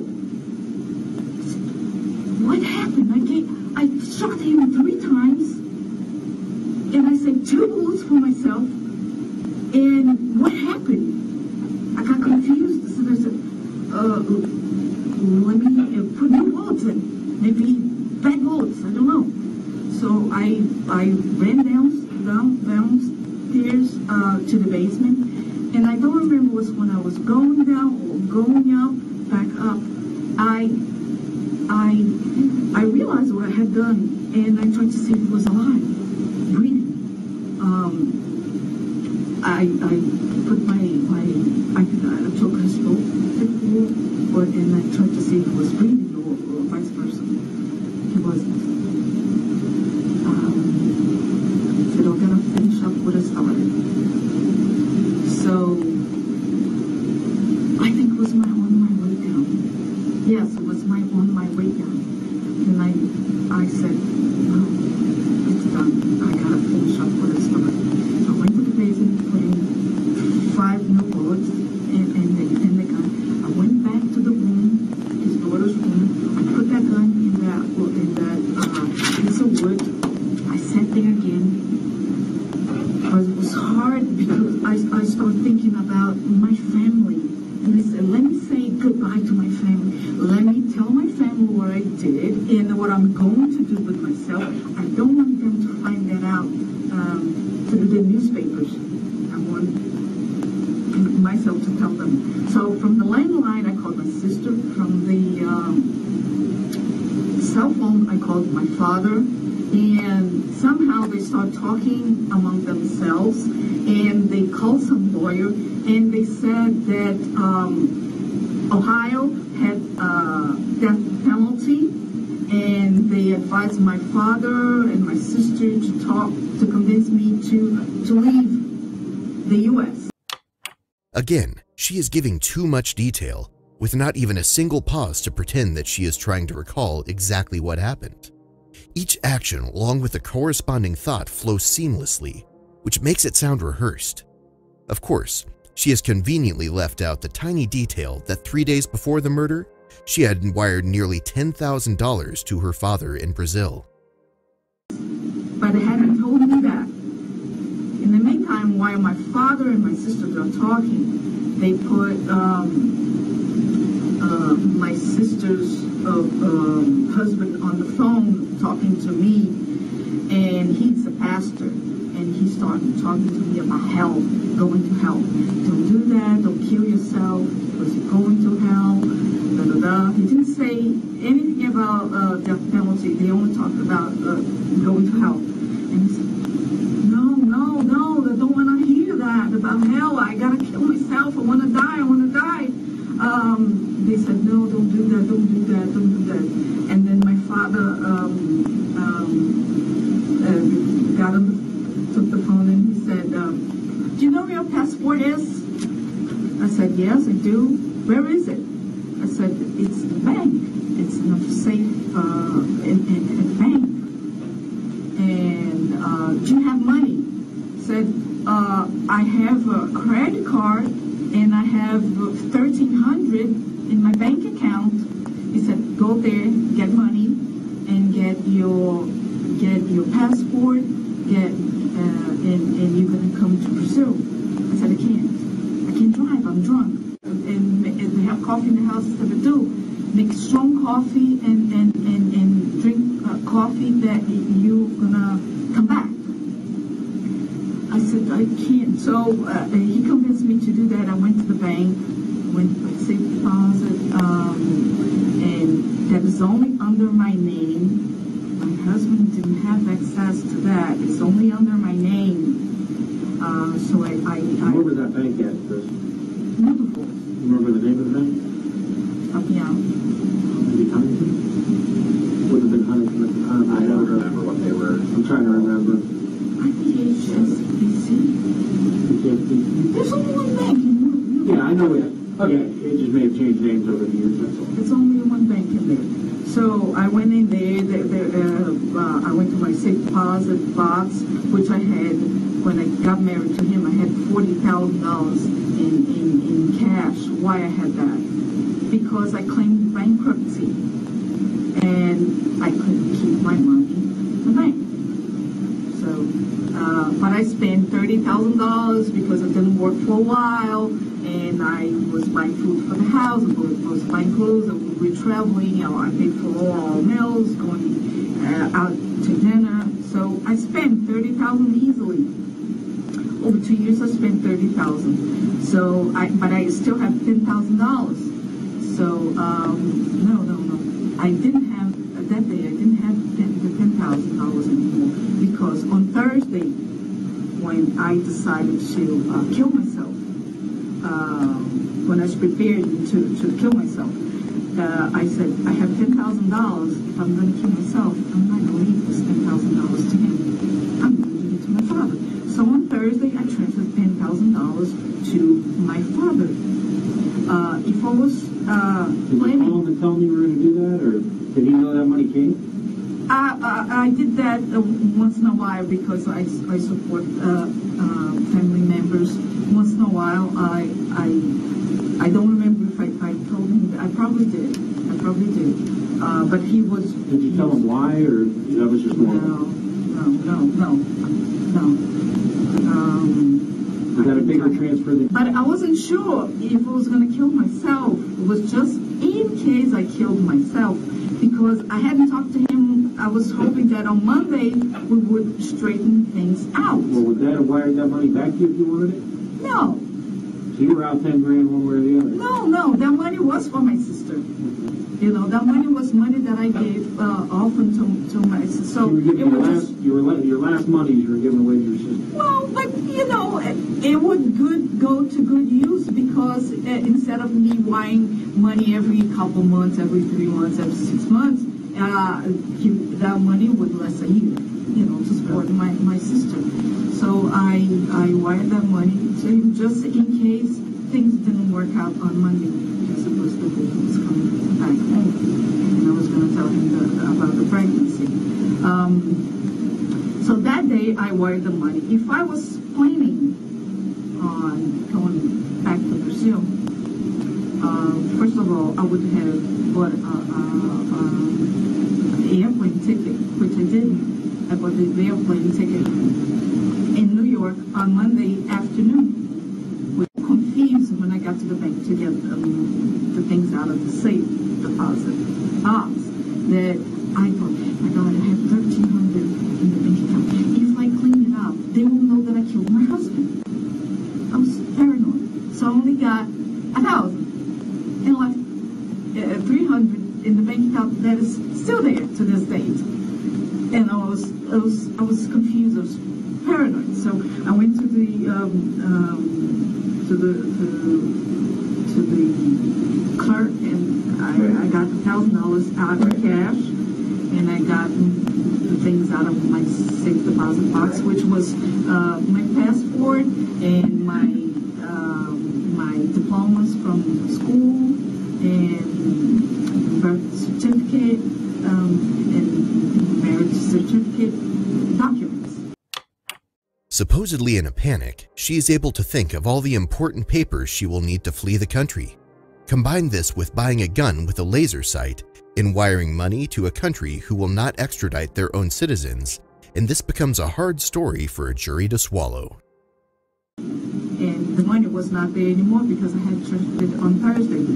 But on this Monday, after I killed him, I went to the bank and I got my stuff. If I was planning on doing this, I would have gotten things out of the safe deposit box before I killed him, not after. I understand. Right? I know where you're going with this. Right. So, my father he encouraged me, go there, get your stuff, and you're gonna fly to Brazil. But I don't know. It's a long trip from New York to Pittsburgh, which was the airport, and I'm gonna help you out, and I'm gonna try to buy you the ticket with my credit card. But if things don't work out, at least you have $1,000 and have your credit card, you're going to be able to get a ticket. So I was able to get a ticket with, I think, with $900, something less than $1,000. And he wasn't able to use his credit card.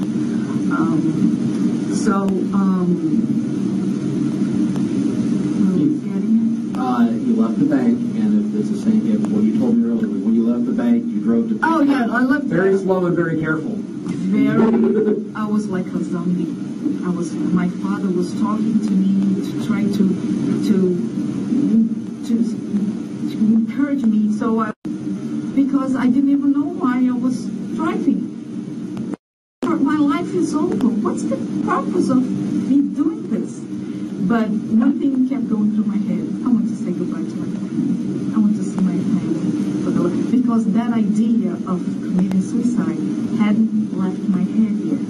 I thought, if I get to Brazil and I say goodbye to my family, I still can kill myself. And I tried to kill myself that day that I got to And how did you try to do that? I went to a very expensive hotel in Copacabana Beach. I went to the highest, I think it was 19th floor, to the highest apartment that I could get, and I had a credit card. And I said, give me the most, and that was all the limit I still had left in my credit card. So I went down and I said goodbye to my father. He picked me up at the airport. I talked to him. I told him, listen, I did this horrible thing, and I don't want to be in your house because I don't want to involve you in something like that. Because we thought that if the police found me in his house, he would be arrested. That's not true, but at the time we didn't know how things work.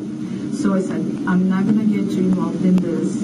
I just want to say goodbye. We cried and said goodbye. And he said, what are you going to do? I said, I'm not going to tell you. Where you go? I'm not going to tell you. But from the way I spoke to him, he knew I was planning on doing. And I said, don't try to stop me. I had to do this. So we cried and we said goodbye. And I went into this very expensive hotel room.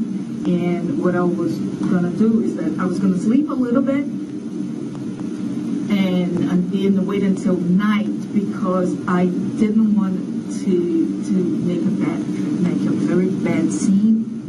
And I figured that at night I wouldn't have the risk of falling on top of someone and killing an innocent person. So I waited, and once I got to the room, I called my father. I said, Dad, I'm fine. I'm in a hotel room in Copacabana. I said, I love you, something like that. Fine. Then I went to sleep because it was still afternoon. Half an hour later, the phone rings in the room, and it's my father. I said, I'm not going to get into trouble by having you in my house. You can come with me. And I said, Dad, no, yeah, and we're gonna take care of you. I said, really? And my father was not very loving, was never very loving. He said, you're my daughter. And he said that. My father never said those words. You're my daughter and I love you. You went with that. Hoerig's actions don't match those of a person who is truly suicidal, especially with all of the research and effort she claims to have put into choosing her method. She is slow to act and easily talked out of it. I was from I waited for 2 years to hear those words. My father. Chris, how about we give you a little break for a few minutes? We're going to take a little break. Yeah. You get some tissues, okay? We're going to go and grab you something for your eyes, and I'll be right back. I'm going to stop the tape for a second. The time's 11:13. Alright, so we're just going to take a little break. Can I get you something else? Is there anything else you want? Or Let me get you some tissues. Yeah.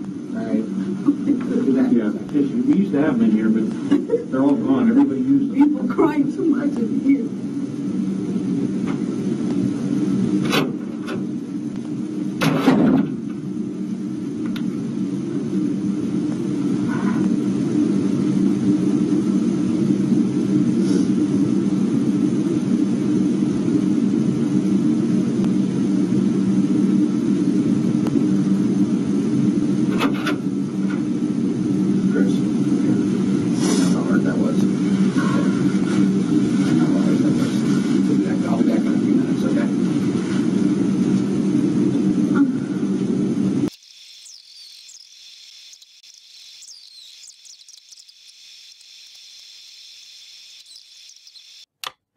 This is a prime example to show that if you can't fake cry convincingly, you shouldn't even bother.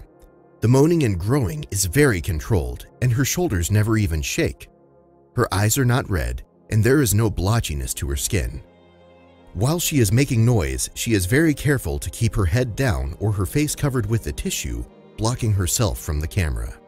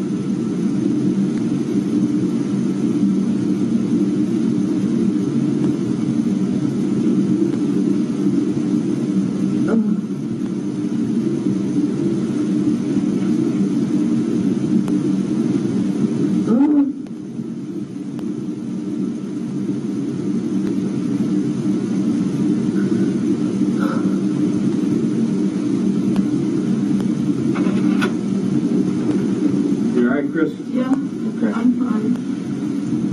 All right, we're back. I got my coffee.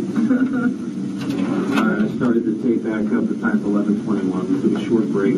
You're still ready to talk to us. You're still okay with talking to us. All right. Now, here's what I'm going to ask you. You laid out quite a story for us. Yeah, there's still a big part, an important part of it. Well, that's what I was going to ask you. Attempt of suicide before, a month before he died. You did?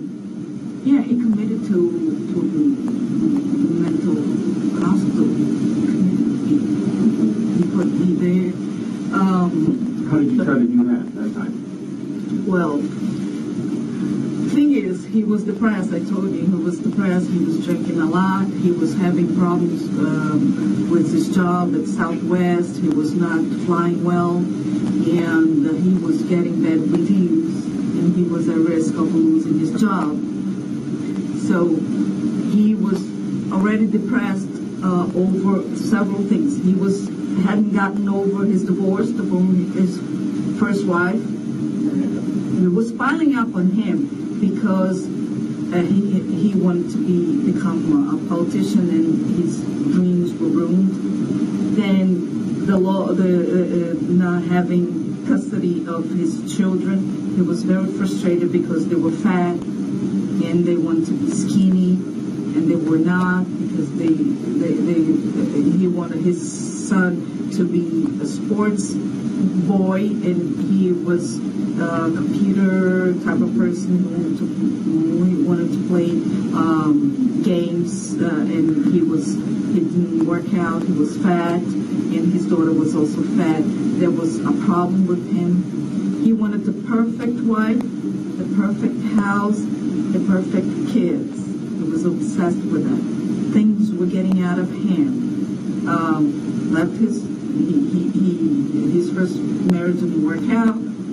His second marriage with Carla Del Castillo, the Peruvian woman, didn't work out, and he was obsessed with her because he talked about her all the time with me.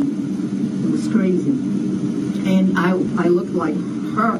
That's why he married me and made me even dye my hair black, because he wanted me to look like her. And then his son left, didn't want to be living with him anymore.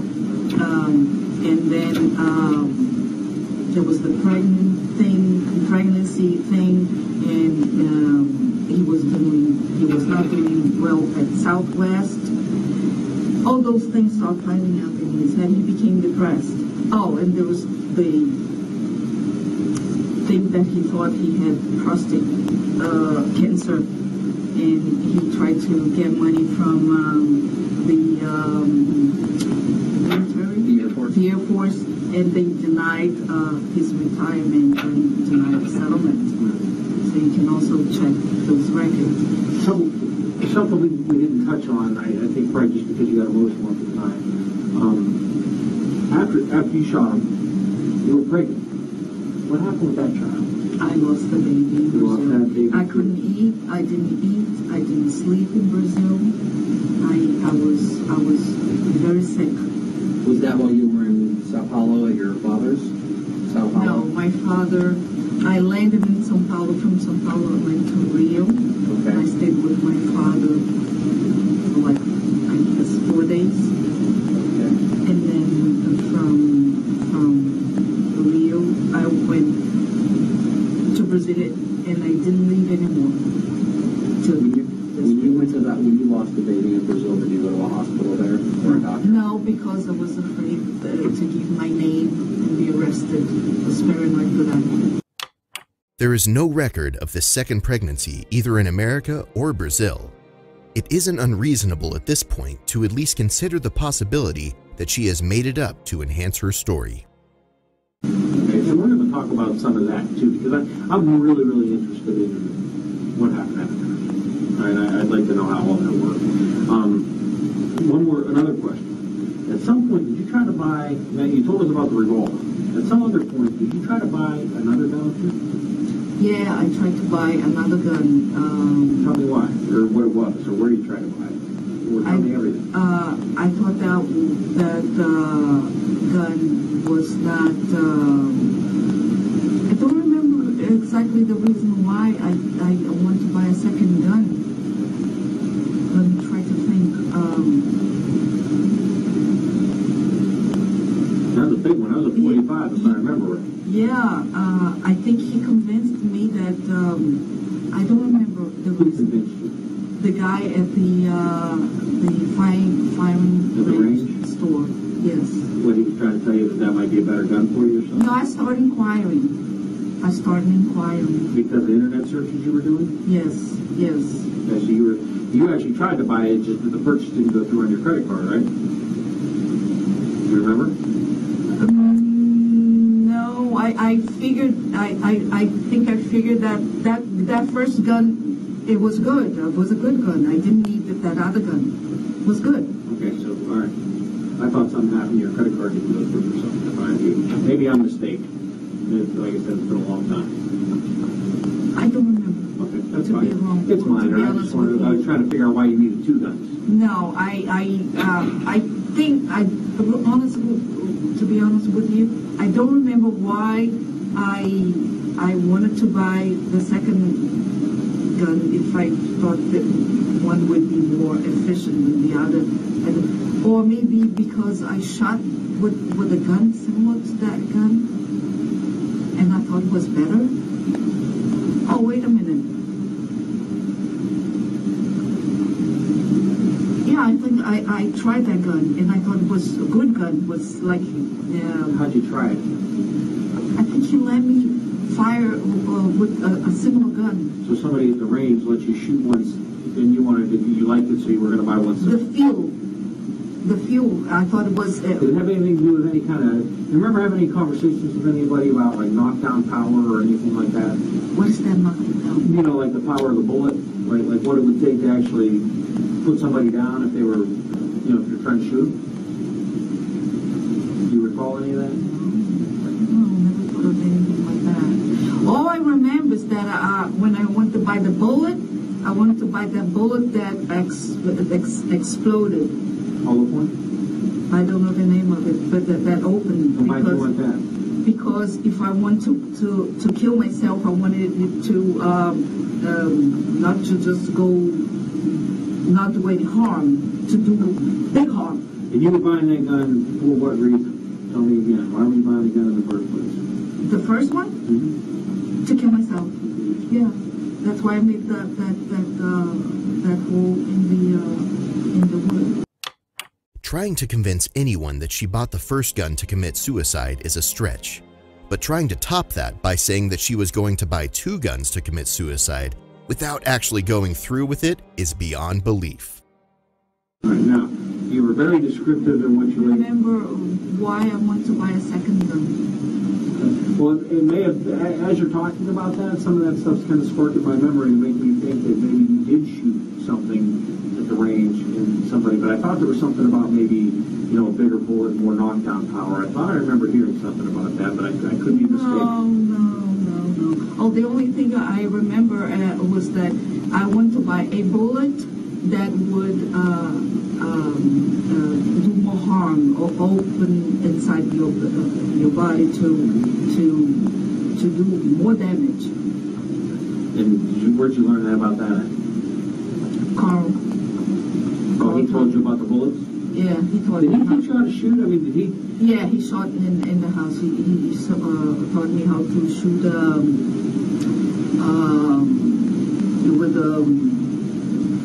help me out. Like a long gun, shotgun? Yeah, shotgun. Okay. Did he have handguns in the house? Lots. Yes.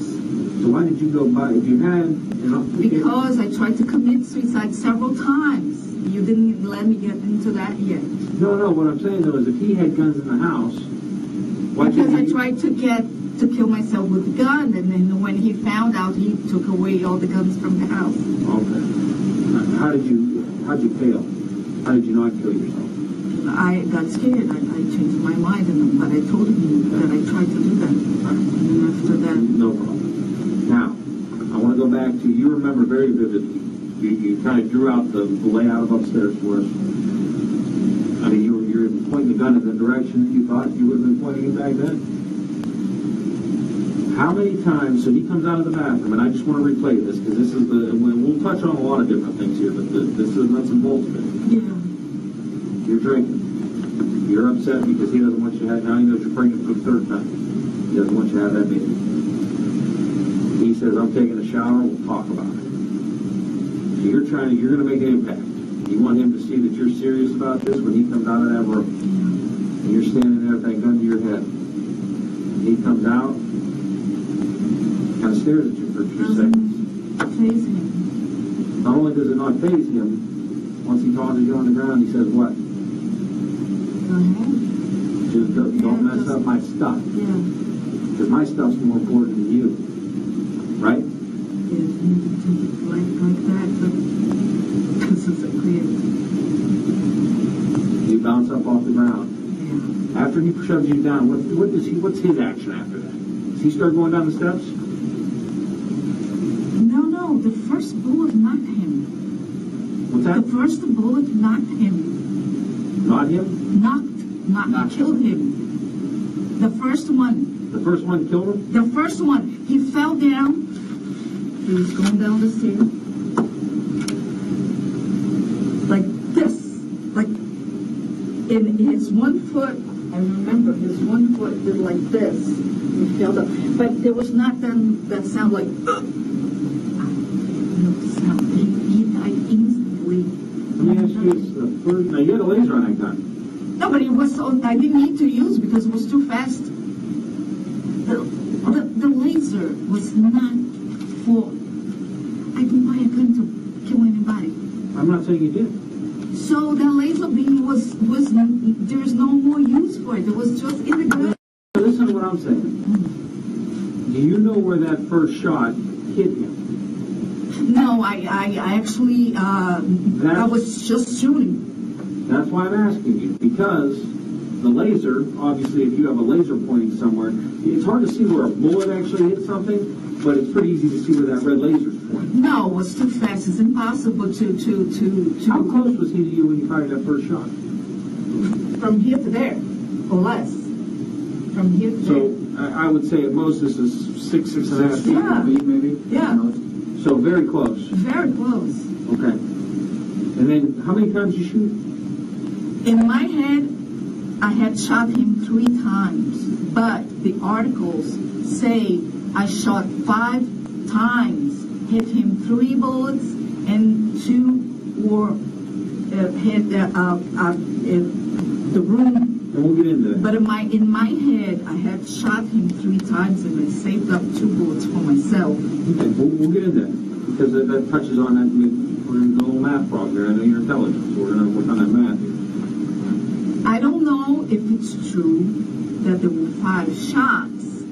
I read that on the internet. That, you know, I don't know. If I remember what you told me on the plane, if I remember correctly, you said that it happened so fast that you shot, and you remember shooting a couple times, but you didn't remember how many, because when you went to the bedroom, you thought you had 2 more bullets. If she had to answer this question at all, it would have been better if she had claimed that it all happened so fast that she was too upset to check how many shots she had fired. One of the flaws of giving a detailed story is that there are more points for the police to break down until the narrative crumbles completely. No. When you In my head, right? I counted 3 bullets. Counted 3. In my head, I counted 3 bullets. Right. So in my head, I knew there were 5, so plus 3 was 2. So went to the bed. I only needed 1 to kill myself, Right. but I had 2. Because in my head, All right, we're going to get back to that. But so he shot 3 times. In my head, I don't know if I hit him or not. Okay. In my But the head, first shot, you know, I mean, you in the first shot, I know hit him because I saw how he fell. And you said, you know, it killed him. He went right down, his foot buckled. You're describing how his No, foot it buckled. looked like that one. It looked. I didn't know. It looked like. I didn't know for sure. It looked like the first one was the bullet that killed him. From the way he didn't make a sound. So that's what I think happened. Now, regardless of the number of shots you actually fired or what you think you read or what have you, where did you fire? Did you fire all the shots from upstairs, or did you go down to where he was at the bottom of the steps Don't remember. and shoot more? Don't remember that part. It happened too fast. Because one thing I'm going to tell you, I'm going to let out what you probably read on. Do you remember reading anything on the news about the coroner's report? I read a few things. Do you remember anything about a contact gunshot wound? No, I don't You know. understand what a contact gunshot wound is with all the research you've done about suicide and other Contact contact must be contacts. Yeah. in close proximity, very close. Yeah. He had one of It's those. possible. It's possible that I hit him once. I don't remember. I'm saying that it's possible. I don't remember. I cannot say something to you that I don't remember. And I wouldn't ask you to. Right. But it's possible. I remember very clearly the first one. That I remember, the first one. And then I know that I shot him 2 more times, but I don't remember if it was on top or if I went down to shoot him. I don't remember, but it's possible that I did. Possible that you did? Yes, it's possible. So it's not out of the realm of possibility? No, it's not. Because what could have happened there, I mean, you're mad, right? I mean, basically, he just told you that his paintings are more important than you. Yeah. So you're pissed. After remembering everything flawlessly all the way back to the beginning of their relationship, she's suddenly starting to have memory problems. Yes. And I think most people would be that, Yes. right? Yes. So, we hit him, he goes down, you go down the bottom steps. Is he still moving? Is he still breathing? No, he was already not moving because Okay. he didn't make that sound of, nothing. So it was too fast. It's like I'm saying, I don't remember if I went down and shot 2 more times or if I shot from the top of the city. That part I don't remember. But I know I shot 3 times. That's what I remember. I may have shot 5, but I only remember 3. So it's possible. Anyway. And it's very possible that I shot 5 times because I told you that I went back to the room to shoot at myself, and nothing happened. Mm-hmm. So I was baffled. I was confused because in my head I had shot 3 times. Not 5. Not 5. But it would make sense that you shot 5 because It makes pulled the trigger sense. twice, nothing happened. Right. I got very confused. So I don't have that much experience with guns, and I thought, the bullets are bad. Maybe they failed. There was a problem. There was a manufacturing problem with the bullets. So I got to go back to the basement and change the bullets, put new bullets in, to go back and kill myself. But in the meantime, I think it's when I'm going down, I don't remember if it was going down or off the stairs, and I had pain. Oh, I was wondering what's going on because it was already cold, and then I came to my sense. I think that time of going down to the basement and having time to put in 5 new bullets, I came to my senses. And when I went up again, and I saw him there, and I realized what I had done, and I took up his pulse and checked his breathing. What did you do next? When I saw that he was not breathing at all, I went running back into the bedroom to shoot myself a 3rd time. That was when it was not the reason why I didn't shoot myself the 3rd time was not because it was hard. It was because I thought of my family. I got you. Makes sense. Yeah. I get you. I wanted to tell them. Now, he was covered up. Why'd you cover him up? See, yes, because when I went back. No, I didn't go back to the house. I went straight from the main to the airport. I didn't go back into the house because I want to have time to find. So I put a cover over him and a letter. In case somebody came to the window, they would not see his body. So I would have time to take him in. To get out of the country. To get out of the country. Can I ask a question? Sure. I want to jump in something about the airport that kind of is something I'm curious about because it confused me. Why didn't you just? I know there isn't like a direct flight from Pittsburgh to Brazil, but why didn't? There is? There isn't. No, there isn't. But I was just curious, why did you fly from Pittsburgh to LaGuardia and then like you changed airports? There wasn't a way just to. Yeah, there wasn't a way to book a flight and like when I flew down there a couple of days ago when I went to get you, they didn't let us fly down on that really nice plane. No, we had to fly an American. We had to go to Miami and change planes, but we were able to do it right from here. No, listen. There were no flights at that time from Pittsburgh to JFK. Okay, so that was the only way to get there. You had to go to LaGuardia and then. Yeah, they're really 5 minutes They're away. close. Yeah, I'm familiar. You used to live there. Yeah, and I got there. I don't know, probably before 2 p.m., around 2 p.m. And the flight to Brazil was only at 6 at night. So I had plenty of time. I wasn't in a rush to get to JFK. I was in a rush to get to New York because the flight to Brazil was from New York. Okay, so that's probably not uncommon to fly to LaGuardia and then just have to get a cab or a friend and or somebody. I didn't have money for the ticket. I had to fly with his flying privileges. As a spouse, I could fly with, I had flying privileges. Was that for both flights? No. Just the one to... Just domestic. Just the one to Pittsburgh, okay. Yeah. So you head down there, check in the hotel, and just stay with that for a couple of days. At what point does this start setting in? This is really interesting. By now you know what happened. You know what you did. It's all coming together. Yeah. What's going on down in Brazil?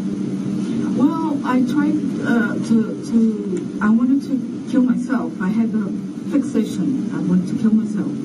So when my father told me those words, they moved me a lot. And I want to enjoy that a little bit more. I want to prolong my time with my family as much as I could. So I was saying a long goodbye to them. So I spent those, I don't know, 4 days with my father. The ease with which she claims to put off suicide has to be a slap in the face to every person who has desperately pleaded with a despondent loved one and struggled with the fact that their words had no effect. Hoerig keeps saying that she wanted to die and went to all of those elaborate lengths, but then expects us to believe that one brief phone call from her father changed everything. 3-4 days, and he said, I talked to your siblings and they think it's better that you don't stay here with me, you go to Brasilia, because there are more people there to cheer you up. Here's just me and you're too sad, you don't talk, you don't eat, you don't do anything. So I think there's a better environment for you. But I have no woman. He said, don't worry about it, we already got you a ticket. So I went to Brasilia and I had an apartment there and that my sister lived in, and I just stayed with my sister. She had kids and more people, and did everybody down here know who you were and what was going on up here? Did they know about what happened? My whole family, yeah, and they took care of me. What about the people of Brazil? I mean, did you just blend in down there and nobody really knew what was going on or who you were? No. That didn't hit the news in there for, I think, a year or two. Yeah. So, so they just cheered me up. They tried to cheer me up because nothing with the, and then I tried the same thing that I did in the hotel in Rio. I did in Brasilia 4 times. I went to another hotel. I went to the 13th floor and I tried the same thing, but for some reason things would not work out. What would you do? Try to jump? Jump, yeah. So I spent all the money that I had going to those hotels to try to kill myself. So I figured out that it would be very hard to kill myself that way. I just didn't have the courage to do that. I would find excuses. I would wait too long, and things just didn't work out. And I wasn't running out of money. So I don't have any more money to keep going to hotels. And I had a little piece of land that I had from many years before, from 20 years before I went back to Brazil. But there was no construction there. So that $10,000 that I gave to my father gave me all back to me, and I was living off of that money. But I was spending it all, and I was spending it like water because I thought, I don't need money. I'm going to kill myself. Why do I need money? I'm going to expensive hotels to try to kill myself, and then I bought. I was running out of money, but I think I still had I had 1,000 left. I spent all the money real quick, and I bought some wood and some bricks and to build a little shack. And I bought a little Volkswagen Beetle, because I thought another way to commit suicide was to the exhaust of the car. So I figured I would get the car in that room, and I would get it running, and I would take some sleeping pills, and I would die from the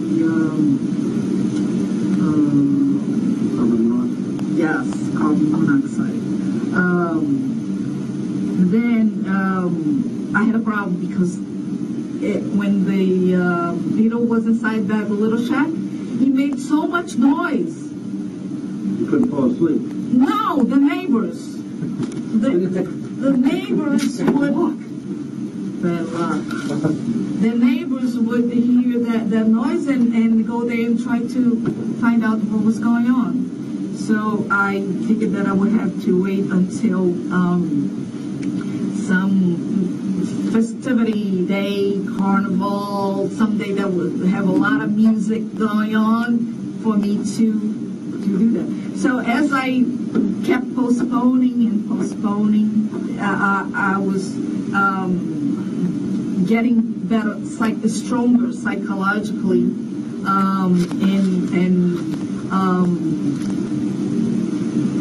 and I met my husband there. And you got married again down there? I did. Yeah, that's what we really get you. I did. When you're ready. I've been married for 11 years. Really? Yeah. So from the time you got down there, you basically got married right away?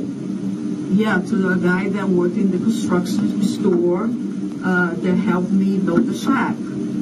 He was what do you call it? Non-educated man, a very. You kind of said he was like a farmer. Farmer. Let me ask you a question. When did you get married? Do you remember what your wedding day was? Well, there is two types of wedding: the official and the non-official. Okay. I mean, we got into a relationship Right. In 2007, like around June. I got there. So 3 months after being down there? No, we started talking 6. With this new information, the detectives will most likely be doing some digging to see exactly when Hoerig met this man, and if there is any evidence that she had been any sort of contact with him before the murder of Carl Hoerig. Also note that she expects people to believe that a deeply suicidal woman who has just escaped a horrific marriage is perfectly fine with leaping into a new relationship. Months later, we found out. We were like flirting. Did you know him before you went to Brazil this time? Is this somebody you knew from your past in Brazil? No, or no. You met him when you got The there? construction, it was the first time I saw Did him. he know what happened up here? No, I told him a story. That would why- probably be a deal breaker, I would imagine. Yeah, exactly. So I was afraid of telling him the story, so I told him that I was from Rio de Janeiro, that was there hiding from my husband, that was a police officer, that I didn't want to be married to him anymore, and he swore me to death. And I had to hide. Nobody could know where I was. That's why I was hiding that in the middle of nowhere, building a shack in the middle of nowhere, so my husband that wanted to kill me wouldn't find me.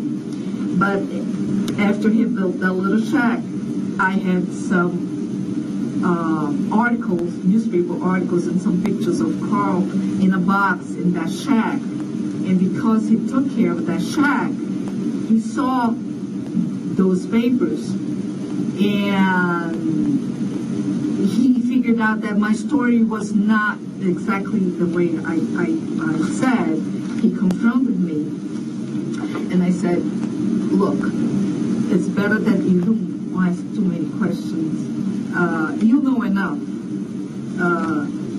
Because maybe that's not entirely the truth, but if I tell you the truth, you're probably not going to want to talk to me anymore and start crying. He said, try me out. I think you're going to be surprised. Something like that. And then I figured that I knew that my story wasn't true, and I took a chance. And so I told him the whole thing. I said, look, if you want to leave and never talk to me again, go right ahead. I will understand. He said, no, I like you more now that you told me the truth than before. And you're still with him now. That's who you wanted. Sean to call to get your property and stuff, right? That's who we called to get your stuff. Let's go over here. That's good too. Something I like to talk, and what we'll do is we'll take one more little break before we're done, just to make sure there's nothing. We've sat here with you for quite some time. This is probably the longest interview I've ever done. Yeah, but you're missing a very important part. We're not. Listen, we'll listen to you all night. Yeah. I'm not worried about it. But I like to ask two things. First of all, if you could, remember we talked about earlier if the Hoerig family was going to be able to hear this or see this. Yeah, there was a lot that I haven't said about Carl. I think it said enough. I think I said enough, because if I say more about his character, I'm afraid that it's going to hurt them too much. We'll give you the chance to say whatever you want, just like we said from the start. This is your story, okay? You're the artist here. You can't, baby. It's not because it was only a fetus that has no value. And what hurts me more, if that's the talking about is because I was getting into the part that he was depressed, and I want to get him treatment in Brazil because a pilot with mental problems will be forced into retirement. You can't be a pilot. You know that. You know about the story of the pilot, German pilot, that with an airplane with 200 people against the mountains because he had depression, untreated depression. So he knew that he had any situation of going to a psychiatrist, he would have to stop flying. So my plan was I was being his therapist. I was talking to him, getting him to cheer up, and at the same time trying to get him medicine in Brazil. Sneak up medicine. Go to Brazil. Not sneak up medicine because you're allowed to bring in medicine. But so he would take medicine without, off the records, without anybody knowing that he was taking psychiatric medication. We've reached another entry in Hoerig's long line of inconsistencies. Now she's saying that she would travel to Brazil to get him medication. How is she doing this? Supposedly, he's so controlling that he won't let her pick out her own clothes or food, or choose what to watch on TV. But somehow he is fine with her going to another country? No, I wasn't able to get the medicine from Brazil. I only talked to my father about that. I spoke to my father about getting the medication, but I didn't fly to Brazil to get the medication. I was deciding that with Carl. So at one point I had to tell his parents what was going on, that he was very depressed. So I talked to his parents, and we were figuring out a plan to help Carl. But at one point, Steve, he didn't like that. He figured that I shouldn't be involving his parents in my marital problems. So things were, I was getting the support I needed because I was alone helping a sick man. It was too much for me. That was getting me mentally sick. Now, where does this fall in the time frame of things? That was the last 4 months. The last 4 months. So I was talking to his parents. They were being very supportive, and they were very concerned about him. So then Steve got into the picture, and he said, "Don't you ever talk to my parents about your marital problems. Do not ever involve my parents in your marital problems." So that was when I was alone with a big problem in my hands. I saw a light at the end of the tunnel with the parents. But once he said, "Don't solve your own problems," then I was alone again. Then I became very ill because his parents were encouraging me to not take the abuse. Yes, you can wear sneakers. Yes, you can wear closed shoes. So his parents even started siding with you at some point? Yes. You can't. That's your own fault because you take the abuse. Because he doesn't let you wear jackets in the house. You can't put up with that. The lies just keep coming faster. Hoerig's in-laws have already told the police that as the relationship deteriorated, her behavior became more and more erratic, and that she had even fainted when he talked about the divorce in her presence. Carl's mother specifically told the police who to look for when her son was found. So they start encouraging me to stand up for myself. But once they got out the picture, I didn't feel strong enough to stand up for Carl, So I said, now I'm in trouble again. He started to dominate me, and I was hurting again, and I became very depressed. And that's when I tried to kill myself with his gun. And then I didn't trigger, but I told him about the gun. He got all the guns out of the house. So then I tried to kill myself with sleeping pills. I took sleeping pills, and I took the car, and I fell into a pit. I fell with the car into a pit, and then they took me to a hospital. I was unconscious. They saved me, and they're gonna release me the next day. They're gonna release me, and they called in the nurse, and they said, "Mr. Hoerig, do you think your wife is ready to go to the house?" And then he hesitated a little, and I had told him about, that's the day when I told him about the gun. He didn't know about the gun yet. I told him, before the sleeping pills, I had tried to kill myself with your gun. Then he said, "Oh my God," he got really nervous. Then he told the nurse, "I think she should stay at the hospital a couple more days to see if she's really good." And the nurse wanted to know why. And he told the nurse about the gun, and then they committed me to a mental hospital. And I stayed there a few weeks. And I said, "If you do that, don't tell that nurse, I can go home. You know that all I have is my job. It's tax season. All I have is my job. It's like January. I'm going to lose my job."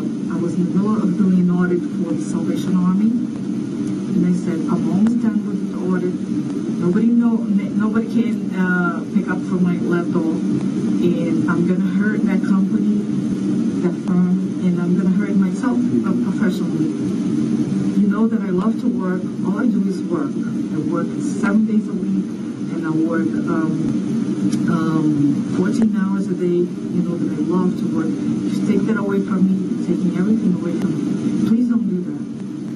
So he felt really sorry. He went to the hospital every day, said how much he was sorry, how much he loved me, but was really angry at what he had done to me. And the psychiatrist, every day we had to meet with the psychiatrist. And I started telling to the psychiatrist that I wasn't crazy. He was the crazy person. He should be there, not me. And then they thought I was really crazy, because every crazy person says that the other person is crazy, that they are normal. Things got worse to me. Then they would leave me out of the hospital. Then I got smart. I said, this doctor is crazy. He was crazy. I said, I gotta be smarter than him. Then I changed everything around. I said, no, doctor, you're really right. I'm crazy. You're right. I'm crazy. My husband, he's wonderful, has done nothing wrong to me. I'm the bad one. Now I see everything clear. I'm crazy. Yes, I should be here, but I feel so much better. You can let me go home. But that didn't work so fast. It didn't work so fast. And to see what was consistent in saying that I was the crazy one, but I was feeling better, and that worked. It's to be hoped that the doctor was able to see through Hoerig's lies and manipulation. Also, bragging to the police about how she tried to lie her way out of a mental hospital isn't helping her credibility. So then he released me. I went back to work, but that day I was fine. And then I went back home,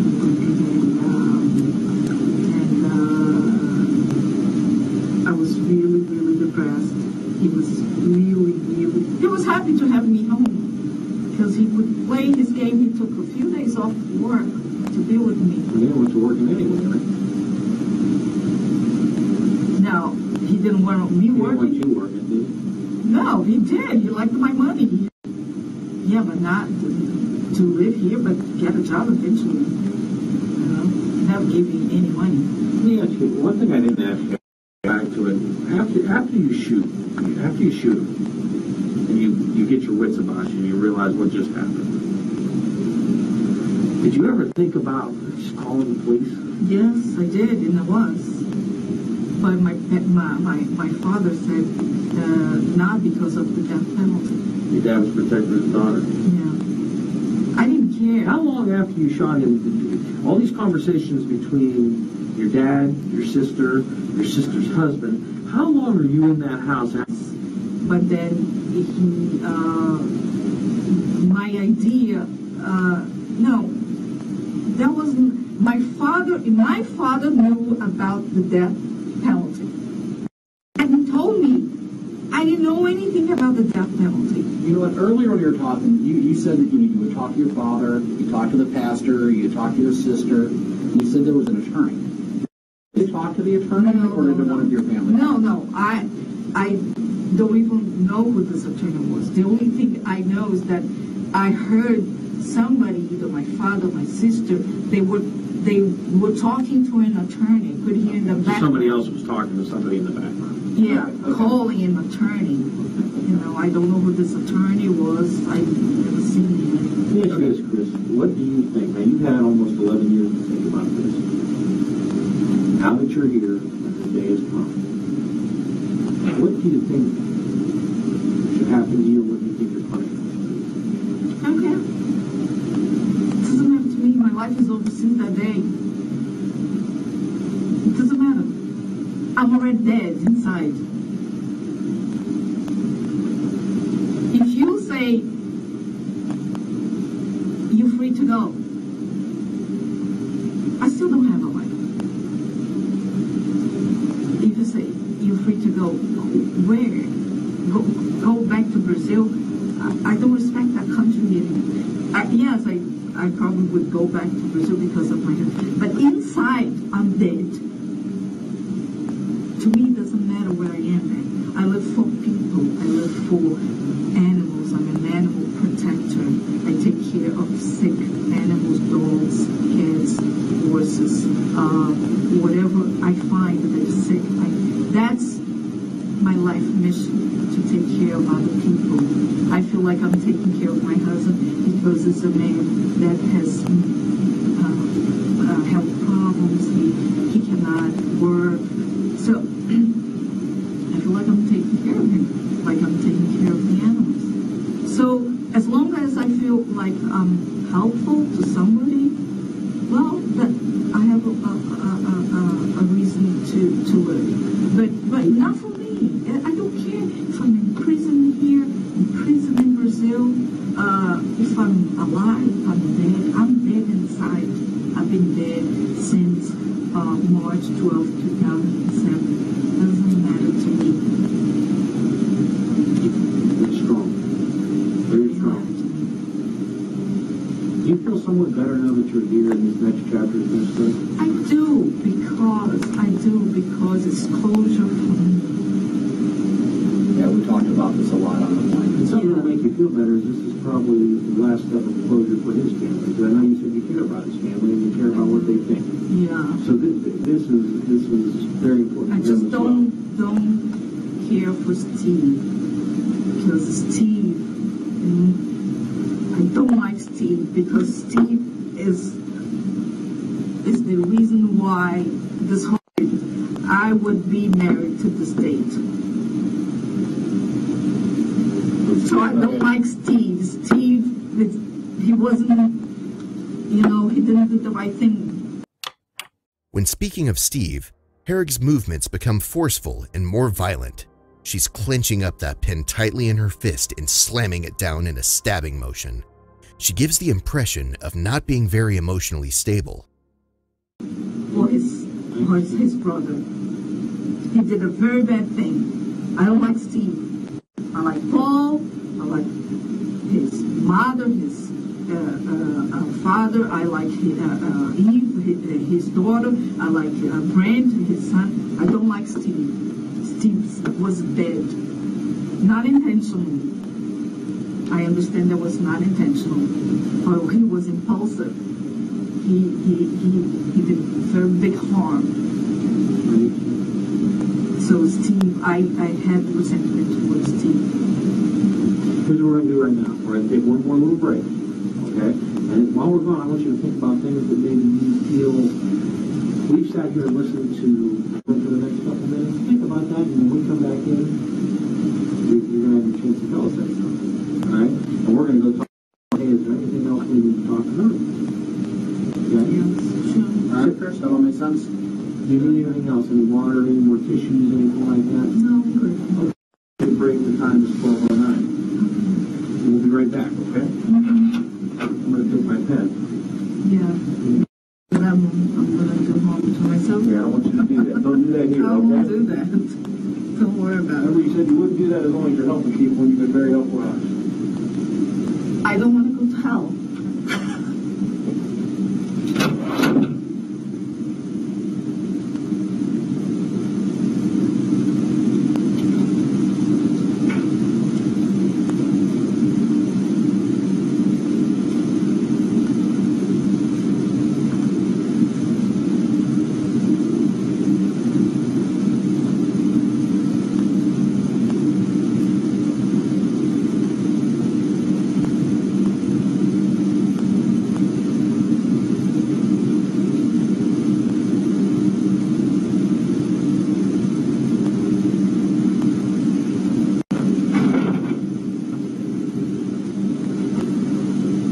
Back on.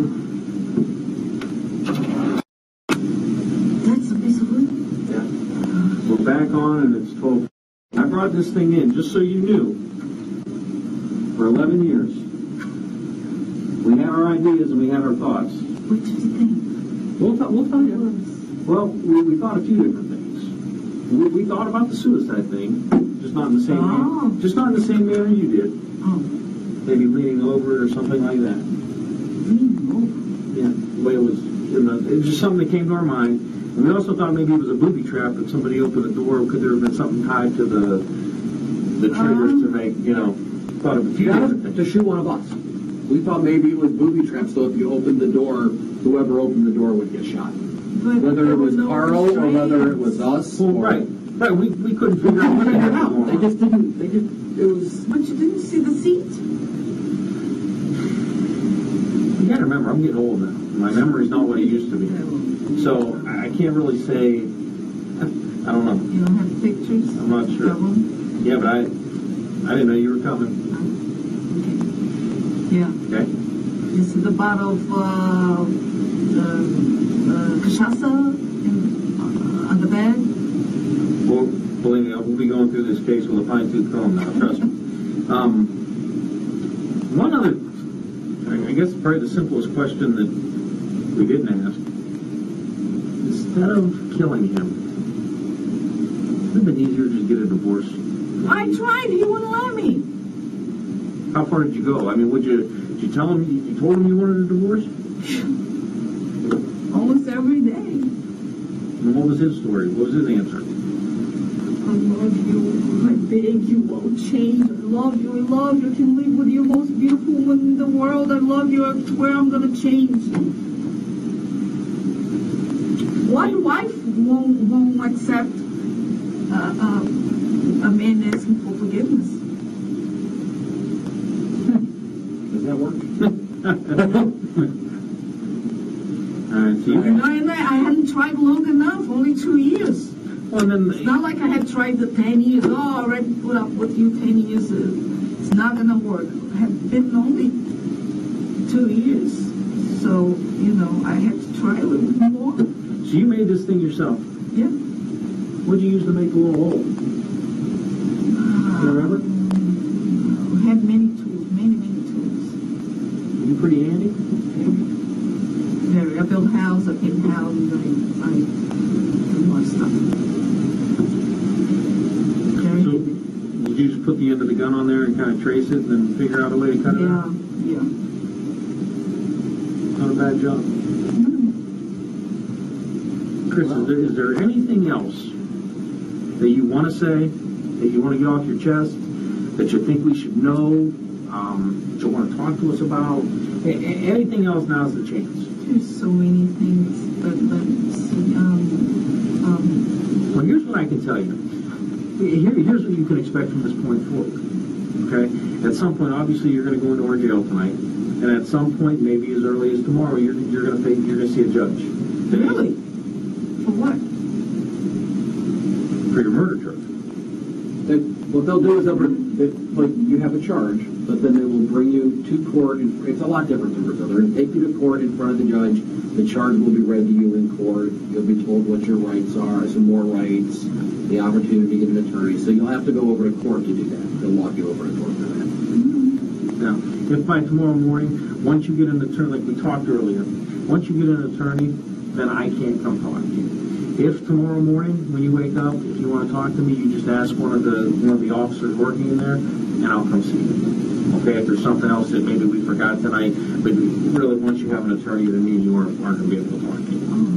Okay? That's the rules. Then what will happen is it'll be your attorney talking to our attorneys. That's how that works. Okay? But I'm going to be honest with you. I'm glad this day came. I never thought in a million years this day would come. All right? But you know what I've learned in the last 3-4 hours? I've learned that this has brought you some closure. It's going to bring his family some closure. And it's going to bring us some closure. So I'm glad that this happened this way in the end. I appreciate your honesty. I appreciate you talking to us. Well, I think we talked about that. It's important for you. It's important for the family. It's important for us. Judging Hoerig's smiling reaction, it's hard to believe that she fully understands the severity of her situation. She is almost certain to spend the rest of her life in prison, but she acts as if it's nothing more than a parking ticket. And you wanted to tell your story, and you got the opportunity to do that. Your story needed to be heard. There were many things that we didn't know that now we did, and that's very important. Yeah. For you to understand this man better, you have to know that he was a subscriber to the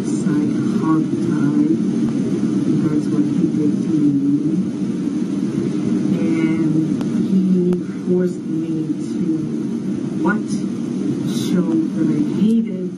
It's called Miles High. That is about couple swinging pilots with the crew, men with men, women with women, and that whole dirty thing. And he forced me to watch another TV show called Big Love. Big Love is a man with several wives, and he didn't want me to accept him to have a second wife to live with us. Not a wife, but a maid from Brazil to spice up our sex life. And he made an ultimatum. He said, if you don't do that, our marriage is not going to work. So, all those things were very disturbing to me. He wanted me to be a person, to have a sexual behavior that just didn't agree with me. I appreciate you, like I said, being honest and talking to us about that. I'm sure, sure it's hard for you to talk Yeah, about. to have another woman as his wife and accept him to be with men, women, everything. And that I couldn't do that. That wasn't possible. I understand. It wasn't possible. I understand. So what happened? I didn't leave him, but I didn't say yes to him. So that frustrated him and caused a lot of friction between us. So our marriage wasn't smooth because he wanted to turn me into a geisha, into a very passive woman that didn't talk, didn't have an opinion, had many different rules that I couldn't talk, didn't have an opinion. I couldn't watch. I could only watch the TV shows that he wanted. I couldn't go to sleep. I had to stay up with him until the time he wanted to turn off the TV, even though he knew that I had to work the next day. So, that was killing me. So the days that he wasn't home, I had to stay up until 3 o'clock in the morning. But I had to be up at 5 o'clock in the morning to go to work the next day.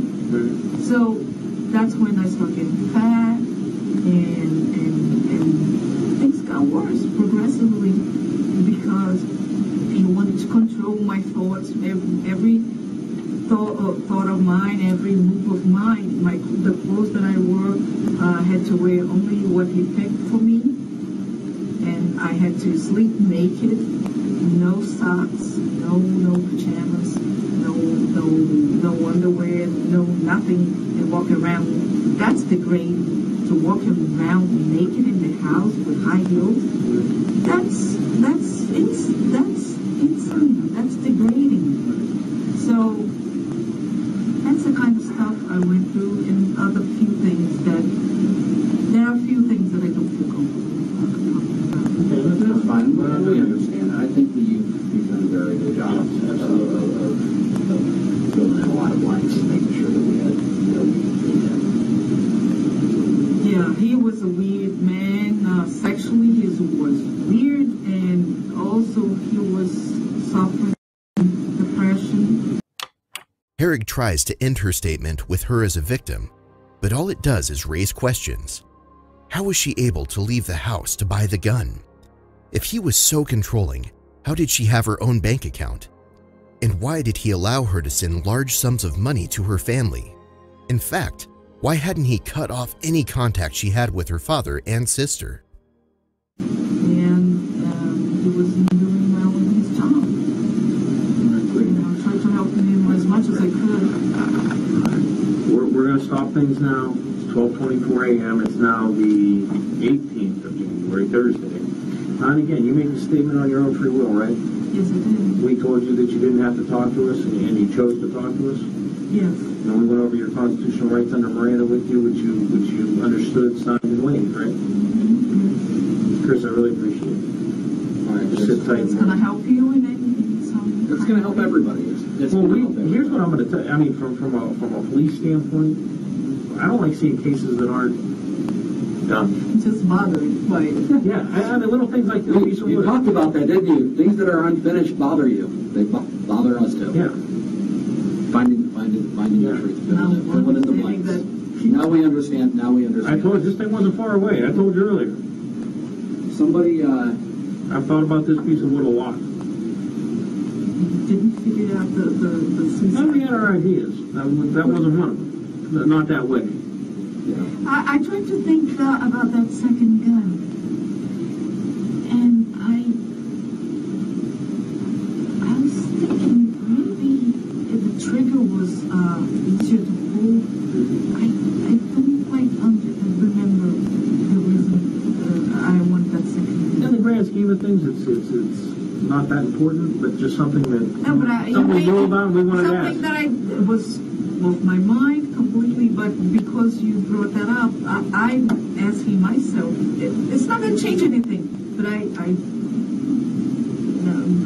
forcing myself to try to remember the reason, and I was thinking that had something to do with the trigger being easier to pull, because I did this after I wanted to buy the second gun. After. So I think that when I did that I found that way that I could put the trigger, then I didn't need the second gun anymore. Because this would solve the problem. Do the trick. Yeah. Okay. All right, great. We're going to stop it. The time is 12:26. Just hang on here. We'll be back to get you, okay? So, you need anything? No. Okay, we'll be right back. Concluding the interview, Hoerig is cuffed and led from the room, where she will await the next step of the legal process. On January 25th, 2019, Claudia Hoerig was found guilty of aggravated murder and was sentenced to life in prison with the possibility of parole in 28 years. After 12 long years, the family of Carl Hoerig finally had some measure of comfort, knowing that his killer will be paying for her crime.